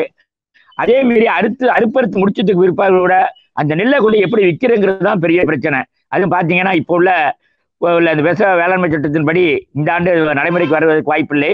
இருந்தாலும் இப்பொழுது அறுவடை செய்த நெல்லை முழுவதையுமே டிஎன்சிசி வாங்குவார்களா என்பது எங்களுக்கு சந்தேகமா இருக்கிறது. எனக்கு தெரிஞ்சு 1983 வெள்ளம் வந்த போது அப்பொழுது மிகவும் அப்போ பயிராக தான் இருந்தது. அதாவது கரு வந்து இருந்த நேரம் அப்போ வந்து இப்போ ஒரு 10 நாள் தண்ணியில் இருந்துச்சு. அது நெல் முழுக்க கருக்காக போயிடுச்சு. அந்த கருக்கா நெல் கூட 70 கிலோ அப்போ ஒரு மூட்டை வாங்கும்போது கூட அரசாங்கம் அதை வாங்கினது. அது வந்து நம்ம அந்த நேரத்தில் ஒரு விவசாயிகளுக்கு பெரிய உதவியாக இருந்தது. அதே போல 1971, 72 நான் சொல்ல கேள்விதான் எனக்கு. நெல் முளைத்து விட்ட போது அதை அரசாங்கம் வாங்கி யூரியாவை உள்ற மூட்டைக்குள்ள போட்டு அடிக்கி இந்த விவசாயிகளுக்கு அந்த நேரத்தில் செய்ததாக நான் கேள்விப்பட்டிருக்கிறேன். அதே போல இப்பொழுது விவசாயிகள் அறுக்கக்கூடிய நெல்லை அதை ஈரப்பதவீதம் 18%, 20% என்று சொல்லாமல் முழுமையான எண்ணெய் 24% வரைக்கும் விற்றால் அதை கொள்முதல் செய்தால்தான் விவசாயிகளுடைய வாழ்வாதாரம் பாதிக்கும். வாழ்வாதாரத்திலே ஏதோ ஓரளவாக எங்களுடைய உயிர்களை வைத்துக் கொண்டிருப்பதற்கு ஒரு வசதியாக இருக்கும். இன்னும் அரசாங்கத்தை பொறுத்தவரை ஊரில் உள்ள ஆக்கிரமிப்புகளை அகற்றுவதற்கு எந்த முயற்சியுமே செய்யவில்லை. யாராவது கோர்ட்டுக்கு சென்றால்தான் அந்த பகுதியை மட்டும் ஆக்கிரமிப்புகளை அகற்றுகிறார்கள் தவிர அவர்களாகவே அதை அகற்றுவதற்குள்ள எந்த முயற்சியும் எடுத்ததாக தெரியவில்லை. இந்த பகுதியில் ஒரு நான் அகற்றணும்னா நான் தான் கோர்ட்டுக்கு போக வேண்டியதா இருக்கு. இணையதள பிரச்சனை காரணமாக இப்ப நம்ம பின்னத்தூர் கிராமத்தினுடைய மக்கள் பிரதிநிதி ஊராட்சி மன்ற தலைவர் டிஜி ராஜேந்திரன் அவர்கள் வந்து இணைய முடியாம போயிடுச்சு. அவர் தொடர்பு துண்டிக்கப்பட்டது. ஒரு மக்கள் பிரதிநிதியா, மக்களால் தேர்ந்தெடுக்கப்பட்ட மக்கள் பிரதிநிதியா அவர் என்னென்ன மாதிரியான விஷயங்களை முன்வைத்தார், அவருடைய அனுபவத்தின் மூலமா என்னென்ன மாதிரியான இதெல்லாம் முன்வைத்தார் அப்படின்றத வந்து நான் மறுபடியும் ஒரு முறை நான் வந்து உங்கள்கிட்ட வந்து நினைவுபடுத்திக்க விரும்புறேன். முக்கியமா அறுவடை இயந்திரங்களால் ஏற்படக்கூடிய பிரச்சனை. அறுவடை இயந்திரங்கள் வந்து ஒரு ஒரு மானிய விலையில வந்து அரசே வந்து செய்து கொடுக்கணும், அறுவடை இயந்திரங்களுக்கான உதவியை செய்து கொடுக்கணும். ஏன்னா அதை சிலது அறுத்து சிலது வந்து ஒண்ணுமே பண்ண முடியாத நிலைமையில எல்லாம் இருக்கு அப்படின்ற மாதிரி சொல்றாங்க. அடுத்ததாக மிக முக்கியமா அவர் வந்து வச்சது நெல் கொள்முதல் நிலையங்கள்ல வந்து ஈரப்பதத்தை வந்து ஒரு பெரிய அளவுல கணக்கில் எடுத்துக்கொள்ளாமல் விவசாயிகள் பாதிக்கப்பட்டதை தொடர்ந்து அது வந்து ஒரு 20%, 20க்கு மேலேயோ ஈரப்பதம் இருந்தாலும் அதை புறக்கணிக்காமல் வந்து மக்கள் வந்து அரசு வந்து அதை கொள்முதல் செய்துக்கணும் அப்படின்றதையும் வந்து அவர் நம்மள்கிட்ட வந்து முன்வைத்தாரு. அதுக்கடுத்தது அவர் வந்து ஒரு வயது முதிர்ந்தவர். அவருடைய அனுபவத்தின் வாயிலாக நம்மள்கிட்ட சொன்ன ஒரு முக்கியமான ஒரு விஷயம் 1986 மற்றும் 1971ங்கிறது அவருக்கு சொல் கேள்விதான் அப்படின்னு சொல்றாரு. இந்த 2 ஆண்டுகள்ல முளைப்பு திறனை எட்டிய அளவுல இருக்கக்கூடிய விதைகளை, நெல்மணிகளை கூட வந்து அவங்க கொள்முதல் பண்ணிக்கிட்டாங்க. மக்களுடைய பிரச்சனையில இருந்து அவங்க உடனே அவியல் போட்டு ஏதாவது பண்ணலாம் அப்படின்ற மாதிரியான ஒரு திட்டமா இருக்கலாம். அரசே வந்து அதை செஞ்சுக்கிட்டு அப்படின்னு சொல்ற ஒரு செய்தியை அவர் நம்மகிட்ட வந்து பகிர்ந்துகிட்டாரு. அப்புறம் இறுதியாக ஆக்கிரமிப்புகள் அகற்றப்பட வேண்டும், முக்கியமா வந்து வடிகால்களில் இருக்கக்கூடிய ஆக்கிரமிப்புகளை அகற்றப்பட வேண்டும் அப்படின்றது வந்து நம்மள்கிட்ட முக்கிய கோரிக்கையா வச்சுக்கிட்டாரு. ஒரு திறமையான ஒரு ஒரு ஒரு மக்கள் தலைவர் நம்மள்கிட்ட வந்து அவங்க பகுதியினுடைய பிரச்சனையை முழுமையாக நம்மள்கிட்ட வந்து முன்வைத்தார். ஐயா அவர்களுக்கு வந்து எங்களுடைய நன்றியை தெரிவிச்சுக்கிறோம்.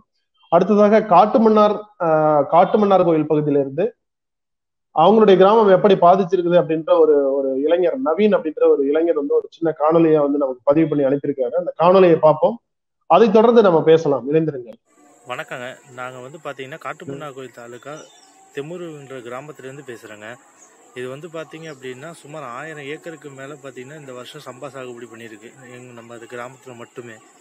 இது இப்போது வரலாறு காணாத இந்த மார்கழி மாதத்தில் பெய்த மழையினால என்ன ஆயிடுச்சு அப்படின்னு பார்த்தீங்கன்னா இருக்கிற எல்லா பயிருமே பார்த்தீங்கன்னா முழுமையாகவே சேதம் அடைஞ்சிட்டு இருக்கு. இப்போ நீங்கள் பார்த்துட்டு இருக்கிறதெல்லாம் வந்து பார்த்தீங்கன்னா இதுக்கப்புறம் நாங்கள் உளுந்து விதைக்கணும், இதை அறுத்துட்டு விதைப்போம். இப்போ வந்து பார்த்தீங்கன்னா இதுக்கப்புறம் இதை அறக்கிறதுக்கான வாய்ப்புன்றதே கிடையாதுங்க. இது நாங்கள் அப்படியே உழுது போட்டுட்டு அப்படியே தான் நான் வந்து பார்த்தீங்கன்னா உளுந்து விதைக்க முடியும். இது வீராணை ஏரியிலேருந்து உபரி நீரை எப்பொழுதுமே சரிங்க மழை காலத்தில் இங்கே திறந்து விட்ருவாங்க. எங்களுக்கு தண்ணி பிரச்சனையும் சரியாக கொடுக்க மாட்டாங்க. இது சென்னைக்கு குடிநீர் கொடுக்கறதுனால எங்களுக்கு போதுமான அளவுக்கு பார்த்தீங்கன்னா மழை எங்களுக்கு விவசாயத்துக்கும் தண்ணி தரதில்லை. வெள்ள காலங்களில் எங்கள் பகுதிகளில் எப்பயுமே அழிச்சு விட்ருவாங்க. இதுதான் எங்களுடைய இப்போ இருக்க நிலைமைங்க. இதை எந்த ஒரு மீடியாக்களுமே பார்த்தீங்கன்னா இதை வந்துட்டு கவர் பண்ணவும் இல்லை, இதை பற்றி எதுவுமே சொல்லவும் இல்லைங்க. வணக்கம். இது திருவாரூர் மாவட்டம் மன்னாடி வட்டம் செந்தாமரைக்கன் கிராமத்தில் சப் 1 அப்படிங்கிற நெல் நல்ல விளைச்சல் நல்லா இருக்குது. ஆனால் அந்த இதில் இந்த மலையில எல்லாம் சாஞ்சிடுச்சு. எல்லாமே ஃபுல்லாகவே ஒரு 2 ஏக்கருங்கிறதுல சாஞ்சிருக்குது. ஆரம்பிக்கலாமா? வேற யாரும் பேசிட்டு இருக்காங்களா? கேமரா நேரா சரியாப்பா? சரி ஓகேவா? நேயர்கள் அனைவருக்கும் வணக்கம். இப்ப தென்பறை கிராமத்திலிருந்து தமிழ் தேசிய பேரியக்கம் இயக்கத்தினுடைய தலைவர் பே மணியரசன் ஐயா இந்த தமிழக மக்களுக்காக, விவசாயிகளுக்காக தொடர்ச்சியாக காவிரி பாசன பகுதிக்காகவும் தொடர்ச்சியாக தன்னுடைய அரசியல் வாழ்க்கையை ஈடுபடுத்திக் கொண்டு முழுமுயற்சி எடுத்துக்கொண்டு இந்த மக்களுக்காக போராடி வரக்கூடிய தலைவர். அதனைத் தொடர்ந்து அவருக்கு அருகில நம்முடைய பெருமதிப்புக்குரிய மருத்துவர் ஐயா பாரதி செல்வன் ஐயா அவர்களும் வந்து இருக்கிறாங்க. அவர்களை விட சுற்றி அங்க பாதிக்கப்பட்ட விவசாயிகளும் அந்த கிராமத்துல வந்து இணைஞ்சிருக்காங்க. அவங்க இந்த தொடர் மழையினால அறுவடை காலத்துல இறுதியில ஜனவரியில பெய்த தொடர் மழை அவங்களுக்கு என்ன மாதிரியான பாதிப்பை ஏற்படுத்துச்சு அப்படின்றத நம்ம கிட்ட வந்து பகிர்ந்துக்குவாங்க. வணக்கம் ஐயா, சொல்லுங்க. வணக்கம். தொடர்ச்சியா பேசுங்க. உங்க பகுதி மக்கள் என்ன மாதிரியான பிரச்சனை ஏற்படுத்திருக்காங்க, இந்த மழை என்ன மாதிரியான பிரச்சனை ஏற்படுத்திருக்கு? காவிரி உரிமை மீட்பு குழு கேள்விப்பட்டதற்கும் இங்க வந்து பார்ப்பதற்கும் அப்படியே நடுக்கமாக இருக்கிறது. அதாவது ஒரு முற்றிலும் அழிந்து போனால் அந்த விவசாயிகள் என்ன செய்வாங்க? விளைந்து வீட்டுக்கு வர வேண்டிய நேரத்தில் கடைசியில் எல்லாம் வந்து தட்டி பறிச்சுட்டு போனது போல ஒரு இயற்கை பேரிடர் வந்து பேரழிவு உண்டாக்கியிருக்கு. இந்த துயரம் என்னவென்றால் இன்னும் வந்து இந்த பகுதியில வந்து அரசு அதிகாரிகள் யாரும் பார்க்கவில்லை, அமைச்சர்கள் யாரும் பார்க்கவில்லை, ஆறுதல் கொடுக்கவில்லை. இந்த பாதிப்பு, இந்த இழப்பு என்பது அரசுக்கு வந்து தெரிவிக்கப்படாமலே இருக்கிறதா? வருவாய்த்துறை அதிகாரிகள் யாருமே வந்து பார்க்கவில்லை என்கிறார்கள். இது பெரிய துயரமா இருக்குது. அப்படி ஒரு ரொம்ப துடிப்பா செயல்படுவது போல ஒரு தோற்றம் இருக்கிறார்கள். ஆனால் இந்த இழப்பு வந்து இவ்வளவு பாதிப்பு பல்வேறு கிராமங்கள் வந்து யாருமே பார்க்கவில்லை என்கிறார்களே அரசு தரப்பில் இருந்து. இது என்ன நியாயம்? இது வந்து முதல்ல பார்க்கணும். பார்த்து விட்டு அவங்களுக்கு ஆறுதல் சொல்லணும். பணம் உடைந்து போகிறார்கள். பணம் உடைய பண்ணி சேர்த்து அனுப்பும். அவங்களுக்கு சாதாரண இல்லை இதெல்லாம். எப்படி குடும்பம் நடத்துறது, எப்படி வாழ்றது, எல்லாத்தையும் போட்டு விவசாயம் பண்ணிருக்காங்க. முற்றிலும் பாதிக்கப்பட்டு போச்சு. ஒரு ஏக்கருக்கு வந்து 30,000க்கு மேல 35,000 செலவு பண்ணி சாவடி பண்ணியிருக்காங்க. கைக்கு வர வேண்டிய நேரத்துல தட்டி பறிச்சு இப்படி போயிடுச்சு இந்த இயற்கை பேரிடர். இந்த பேரிடருக்கு நாங்க என்ன கோரிக்கை வைக்கிறோம் என்றால் வந்து ஏற்பட்ட செலவை ஈடுகட்டி கொடுங்க என்பது போதாது. குறைந்தது ஒரு ஏக்கருக்கு 40,000 ரூபாயாவது இழப்பீடு வழங்க வேண்டும். இது வந்து அந்த காப்பீட்டு கழகம் எவ்வளவு கொடுக்கிறது என்றெல்லாம் பார்க்க கூடாது. அரசு முன்முயற்சி எடுத்து ஒரு ஏக்கருக்கு 40,000 ரூபாய் அவங்களுக்கு கிடைக்கக்கூடிய ஏற்பாட்டை செய்யணும். காப்பீட்டு கழகம் அரசு போட்டுக்கொள்வது என்ற சிறப்பு ஏற்பாடு. இப்ப ஒரு தேசிய பேரிடருங்கிறாங்களா, இதை விட பேரிடர் என்ன இருக்கு? இந்த வயல்கள், இந்த கிராமங்கள்லாம் வந்து பார்த்தா இதை விட பேரிடர் என்ன இருக்கு? இனிமே இந்த ஒரு வருஷத்துக்கு அடுத்த ஆண்டு இவங்க என்ன செய்ய போறாங்க? இன்னும் ஒண்ணு, இப்ப இது அப்படியே வயல்ல கிடக்கு, அழுகி போய் கிடக்கு. இதை அப்புறப்படுத்தணும்ல, தண்ணி வத்தின பிறகு அறுக்கணும்ல, அதுக்கு கூலியே இல்லை, அதுக்கு காசு எங்க சொல்லுவாங்க? ரொம்ப துயரத்திலே துயரம், பெரும் துயரம். எனவே ஒரு ஏக்கருக்கு 40,000 ரூபாய் உங்களுக்கு கிடைக்கணும், குறைந்தபட்சம் 40,000 ரூபாய் கிடைக்கணும். உடனடியா வந்து அதிகாரிகள் பார்க்கணும், அமைச்சர்கள் பார்க்கணும், கணக்கு சொல்லுங்க, சிறப்பு நிதி பெறுங்க. இந்திய அரசிட்ட பேசி சிறப்பு நிதி பெறுங்க. காலம் தாழ்த்தக்கூடாது, உடனடியா. இல்லைன்னா அவங்களுக்கு மனச்சோர்வு ஏற்பட்டு பல பாதிப்புகள் வரும். விவசாயிகளுக்கு, அந்த குடும்ப உறுப்பினர்களுக்கு மனச்சோர்வு ஏற்பட்டு பல பாதிப்புகள் வரும். உடனடியா அவங்களுக்கு வந்து தெம்பு கொடுத்து கை தூக்கி விட்டு, நாங்கள் இருக்கிறோம் துயர காலத்தில், அரசு இருக்கிறது உங்களுக்கு பாதுகாப்பாக என்பதை நிரூபிக்க வேண்டும். அப்படிப்பட்ட கோரிக்கையை தான் நாங்கள் அரசுக்கு, தமிழ்நாடு அரசு, குறிப்பாக தமிழ்நாடு அரசுக்கு இந்த கோரிக்கையை இங்கிருந்து, இந்த வயல் வெளியிலிருந்து நாங்கள் வைக்கிறோம்.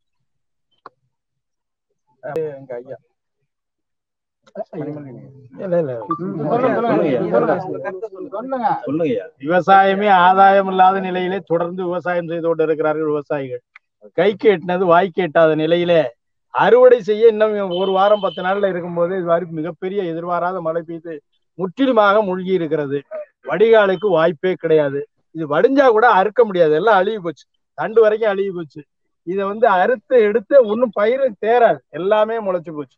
எனவே மிகப்பெரிய பாதிப்பு. அவர்கள்லாம் பாத்தீங்கன்னா கையில இருந்ததெல்லாம் இழந்துட்டோம், கடன் வாங்கியிருக்கிறோம், கடனை கொடுக்கணும், எப்படி வாழ்றது, அடுத்த அவளுக்கு சாப்பாட்டுக்கே வழி கிடையாது, அடுத்த போகம் பண்ண முடியாது என்றெல்லாம் மனதை விட்டு அவர் ரொம்ப நொந்து போயிருக்கிற நிலையில இவர்களுக்கு அரசு முனைந்து அவர்களுக்கு நட்ட ஈடு கொடுத்தால் ஓரளவுக்கு அவர்கள் மன நிறைவு அடைவார்கள். மன நிறைவில் ஒரு மாரல் சப்போர்ட். எனவே அரசு உடனடியாக இதை வந்து அரசுடைய கவனத்திற்கு இங்க இருக்கிற அதிகாரிகள் எடுத்துக்கொள்ள வேண்டிய கடப்பாடு அவர்களுக்கு இருக்கிறது. இதுவரை வரவில்லை என்பது மிகப்பெரிய வேதனைக்குரியது.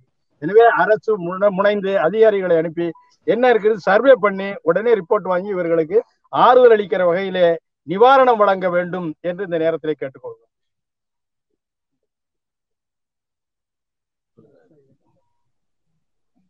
ஒரு ஏக்கருக்கு 40,000 ரூபாய் அவங்களுக்கு செலவாகுது. அதுக்கு மேல இப்ப இதையெல்லாம் இந்த மழை தண்ணி நிக்கிற வயல்ல அறுத்து வெளியில கொண்டு வரணும்னா அதுக்கு 10,000 ரூபாய் செலவாகும்னு சொல்றாங்க. அதற்கு மேல் அவங்களுடைய உழைப்புக்கு இந்த ஒரு ஏக்கருக்கு ஒரு 10,000 ரூபாய் தான் அவங்களுக்கு ஒரு ஆண்டுக்கு வருவாய் வேணும். எல்லாம் சேர்த்தா 50,000 மேல வருது. இது வரைக்கும் இடுபொருள் செலவுக்காக அரசு இழப்பீடு ஒரு ஏக்கருக்கு 7,000 ரூபாய் கொடுக்குறேன்னு சொல்லியிருக்கிறாங்க. ஆனா 5,000 ரூபாய் அளவுக்கு தான் அவங்களுக்கு கிடைச்சிருக்கு. அதனால மீதி பணம் முழுமையா ஒரு 40,000 ரூபாய் ஏக்கருக்கு உழவருக்கு கிடைச்சாதான் அவங்க இந்த துயரத்துல இருந்து மீளுவாங்க. இந்த கிராமத்தை சேர்ந்த ஒருத்தர் விவசாயி இந்த அதிர்ச்சியிலேயே மாரடைப்பு வந்து தஞ்சாவூர்ல மாரடைப்புக்காக மருத்துவமனையில் அனுமதிக்கப்பட்டிருக்கிறாரு. ஒரு 2-3 ஆண்டுகளுக்கு முன்னால வறட்சியினால இந்த விவசாயிகள் பாதிக்கப்பட்டப்ப கிட்டத்தட்ட 30க்கு மேற்பட்டவர்கள் மாரடைப்புனாலையும் தற்கொலை பண்ணிட்டு இறந்து போயிட்டாங்க.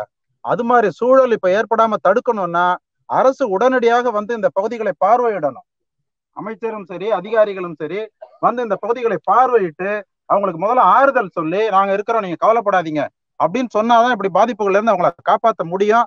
அரசாங்கமும் அவங்களுக்கான இழப்பீடு முழுமையா கிடைக்கிறதுக்கான ஏற்பாடுகளை பண்ணணும். ஏன்னா இன்சூரன்ஸ்ல அவங்க முழுமையா கொடுக்கறது கிடையாது. ஒரு ஏக்கருக்கு கடந்த ஆண்டு 15,000 ரூபாய் தான் கொடுத்ததா சொல்றாங்க. அதெல்லாம் இவங்களுடைய இழப்புக்கு ஈடுகட்டவே முடியாது. ஏன்னா கடனை உடனே வாங்கி விவசாயம் பண்ணி இருக்கிறவங்க அந்த கடனை அடைச்சாதான் அடுத்த ஆண்டு அவங்க விவசாயம் பண்ண முடியும். அதனால முழுமையான இழப்பீடு கிடைக்கிறதுக்கு அரசு ஏற்பாடு செய்யணும். அப்பதான் இந்த உழவர்களை நம்ம வந்து காப்பாற்ற முடியும்.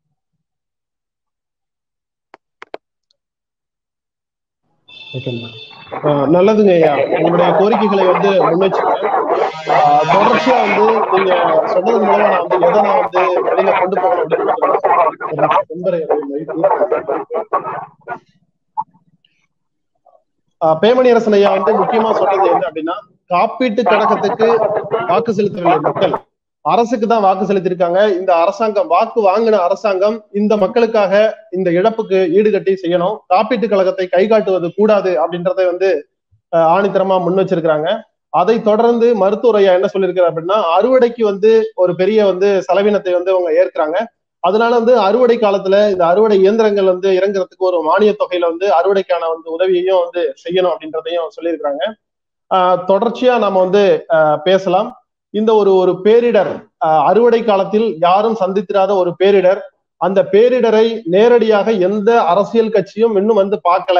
அவங்களுக்கு முதல்ல வந்து ஆறுதல் சொல்லணும் அப்படின்றத வந்து ஐயா வந்து சொன்னாங்க. நேர்ல வந்து பார்க்கணும், பார்த்து நீங்க பேசுங்க, அப்பதான் அந்த மக்களுடைய வேதனை வந்து வெளியில வரும். இந்த பொங்கல் சிறப்பு நிகழ்ச்சிகள் அப்படின்னு சொல்லிட்டு எதோ நிகழ்ச்சிகளை வந்து ஒளிபரப்பும் போது அந்த பொங்குறதுக்கு ஆதாரமா இருக்கக்கூடிய விவசாயி நீங்க வந்து வேதனையில துடிச்சிட்டு இருக்கான் அப்படின்றதை வந்து ஐயா வந்து நேரடியா களத்துல இருந்து பதிவு செய்கிறார். அதை போல அரசியல் கட்சி தலைவர்கள் எல்லாருமே வந்து களத்துக்கு வரணும் அப்படின்னு ஊடகத்தின் சார்பாக கேட்டுக்கொள்கிறோம். ரொம்ப நன்றி.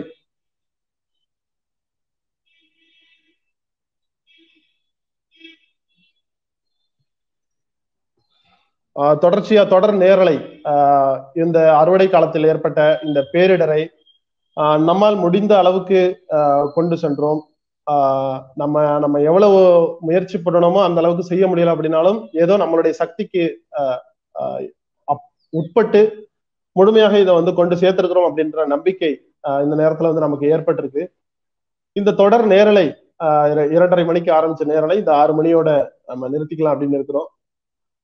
இதை பார்த்துக்கிட்டு இருக்கக்கூடிய மக்கள், இங்க இதுல வந்து வெளிப்பட்ட கருத்துக்கள், அதாவது அறுவடை இயந்திரங்களுக்கு மானியம் வழங்கணும் அரசு, நெல் கொள்முதல் நிலையங்கள்ல நெல் எடுத்துக்கும் போது அப்ப ஈரப்பதத்தை காரணம் காட்டி விலக்குதல் கூடாது, அதை வந்து ஏத்துக்கணும். அதை தொடர்ந்து வடிகால் வாரியங்கள், வடிகால் சீரமைக்கப்படணும், தண்ணி இந்த மாதிரி வெள்ள காலத்துல வடிகால் சீரமைக்கப்படணும் அப்படின்னு கடைமடை பாசன பகுதிகளில் இருந்து தெற்கு டெல்டாவுடைய கடலோரமா இருந்தாலும் சரி, மயிலாடுதுறையுடைய கடலோரமா இருந்தாலும் சரி, அங்கிருந்து அந்த கோரிக்கைகளை வந்து நம்ம வந்து பேசணும். அரசு உரிய இழப்பீடு கொடுக்கணும். காப்பீட்டு கழகத்தை கை காட்டாமல் அரசு முன்னின்று இதற்கான உரிய இழப்பீடை வந்து கொடுக்கணும் அப்படின்னு நம்ம இது மூலமா பார்த்தோம். மிக முக்கியமாக இளம் இயற்கை விவசாயிகளை வந்து நம்ம வந்து இதுல சந்திச்சோம். அவங்களுடைய கோரிக்கைகளை முன் வச்சது இந்த மாதிரியான மிகை வளர்ச்சினால வந்து தண்டு சாஞ்சிராம இருக்கிறதுக்கு தலையுரத்தை வந்து கம்மியா கொடுக்கணும் அப்படின்றத வந்து பதிவு செஞ்சாங்க. அதோட வந்து தண்டு அழுத்தம் உள்ள ஒரு பயிர்களை வந்து தூயமல்லி மாதிரியான தண்டு அழுத்தம் உள்ள பயிர்களை வந்து பயிரிடணும் அப்படின்ற மாதிரி பேசுறாங்க. இதே சிஆர்எஸ்எப்ப வந்து பயிரிட்டு குறைவான உரத்தை வந்து இடுபொருளா கொடுத்து கணேசமூர்த்தி மாதிரியான இளம் இயற்கை விவசாயிகள் வந்து பயிர்கள் வந்து தண்ணீர்ல சாயாம இருக்குது, அதையும் வந்து பார்த்துருக்காங்க. இதே நேரத்துல தொடர் மழை, இந்த தொடர் மழை 7 நாள் 8 நாள் தொடர் மழையினால கொத்துல நேரடியா இருக்கக்கூடிய நெல்மணிகளும் சிலது வந்து முளைவிட்டுக்கிட்டு இருக்குது. இப்ப அது காரணம் என்னன்னா, அதனுடைய ரிலேட்டிவ் ஹியூமிடிட்டின்னு சொல்ற அந்த ஈரப்பதம் வந்து 77% அதிகமாயிருச்சு அப்படின்னா அது முளைக்க ஆரம்பிச்சிடும். அதே நேரத்துல அந்த நெல்லினுடைய ஈரப்பதம் 14%, 14%இருந்து 18% இருந்தாதான் நெல்லை எடுப்பாங்க. 17% இருந்தாதான் எடுப்பாங்க. அதுக்கு மேல மிகையா 25%, 30% போயிருச்சு அப்படின்னா அது வந்து முளைக்க ஆரம்பிச்சிடும். காற்றினுடைய சுத்து வட்டாரத்தினுடைய அந்த சீதோஷண நிலை, அந்த வெப்பநிலை அப்படின்றது வந்து 32 டிகிரி செல்சியஸ்க்கு கம்மியா போனுச்சு அப்படின்னா வந்து முளைக்க ஆரம்பிச்சிடும். இது மூணுமே இப்ப ஏதுவான சூழல் இருக்கிறதுனால முற்றிய நிலையில உள்ள நெல்மணி கதிர்கள் அந்த கதிர்ல வந்து குத்துக்கதிரா இருக்கும் போதே நட்டமா கீழே படுத்து தரை அதுக்கு கிடைக்கல, இல்லாம இருக்கும்போது 5 பூதங்கள் கிடைக்கல, நீர் கிடைச்சிருச்சு, காற்று கிடைச்சிருச்சு, ஆகாயம் கிடைச்சிருச்சு. இந்த 3 பூதங்களை மட்டுமே வைத்துக்கொண்டு அந்த நெல்மணிகள் முளைவிட்டு விட்டது. அதனால வந்து நேரடியா நட்டமே இருக்குது, இதனால வந்து ஒண்ணு பாதிக்கப்படலை அப்படின்ற ஒரு கருத்தில் கொள்ளாமல் ஒட்டுமொத்த டெல்டா பகுதிகளுக்கும் தென் மாவட்டத்துக்கும் மழை வந்து இந்த பெருமழை காலம் 100 ஆண்டுகளுக்கு பிறகு 1923 வந்து ஜனவரியில நாகப்பட்டினத்துல 23 சென்டிமீட்டர் மழை பெஞ்சிச்சு ஜனவரியில. அடுத்தது 1986 வந்து வேதாரண்யம் பகுதியில வந்து ஒரு பெருமழை பெய்தது. அதற்கு அடுத்தது 2021 ஜனவரி 9, 10, 11, 12, 13, 14, 15 ஆகிய தேதிகள் 7 நாட்களை வந்து ஒரு பெருமழை காலமா சந்திச்சோம். ஜனவரி 16 இருக்கும் போதே 13 சென்டிமீட்டர் 15 சென்டிமீட்டர் அளவுக்கு மழையை நம்ம சந்திச்சு இருக்கிறோம். இந்த மழை ஒரு இயற்கை பேரிடர் அப்படிங்கிறதுல எந்த சந்தேகமுமே இல்லை. இதை வந்து குழு வச்சு கண்காணிச்சு அப்புறம் தான் வந்து பேசணும்னு இல்லை. விவசாயி வேதனையில இருக்கிற இந்த சமயத்திலேயே அது ஒரு பேரிடராக அறிவிச்சு உரிய நிவாரணத்தை, மக்கள் கேட்கக்கூடிய நிவாரணத்தை வழங்கணும். மக்களை முதல்ல வந்து பார்க்கணும், அவங்க என்ன கேட்கிறாங்க அப்படின்றத களத்துல வந்து மக்களோட உரையாடணும் அப்படின்னு இந்த ஒரு நேரலையின் சார்பாக உங்கள்கிட்ட வந்து நான் கேட்டுக்கிறேன். ரொம்ப நன்றி.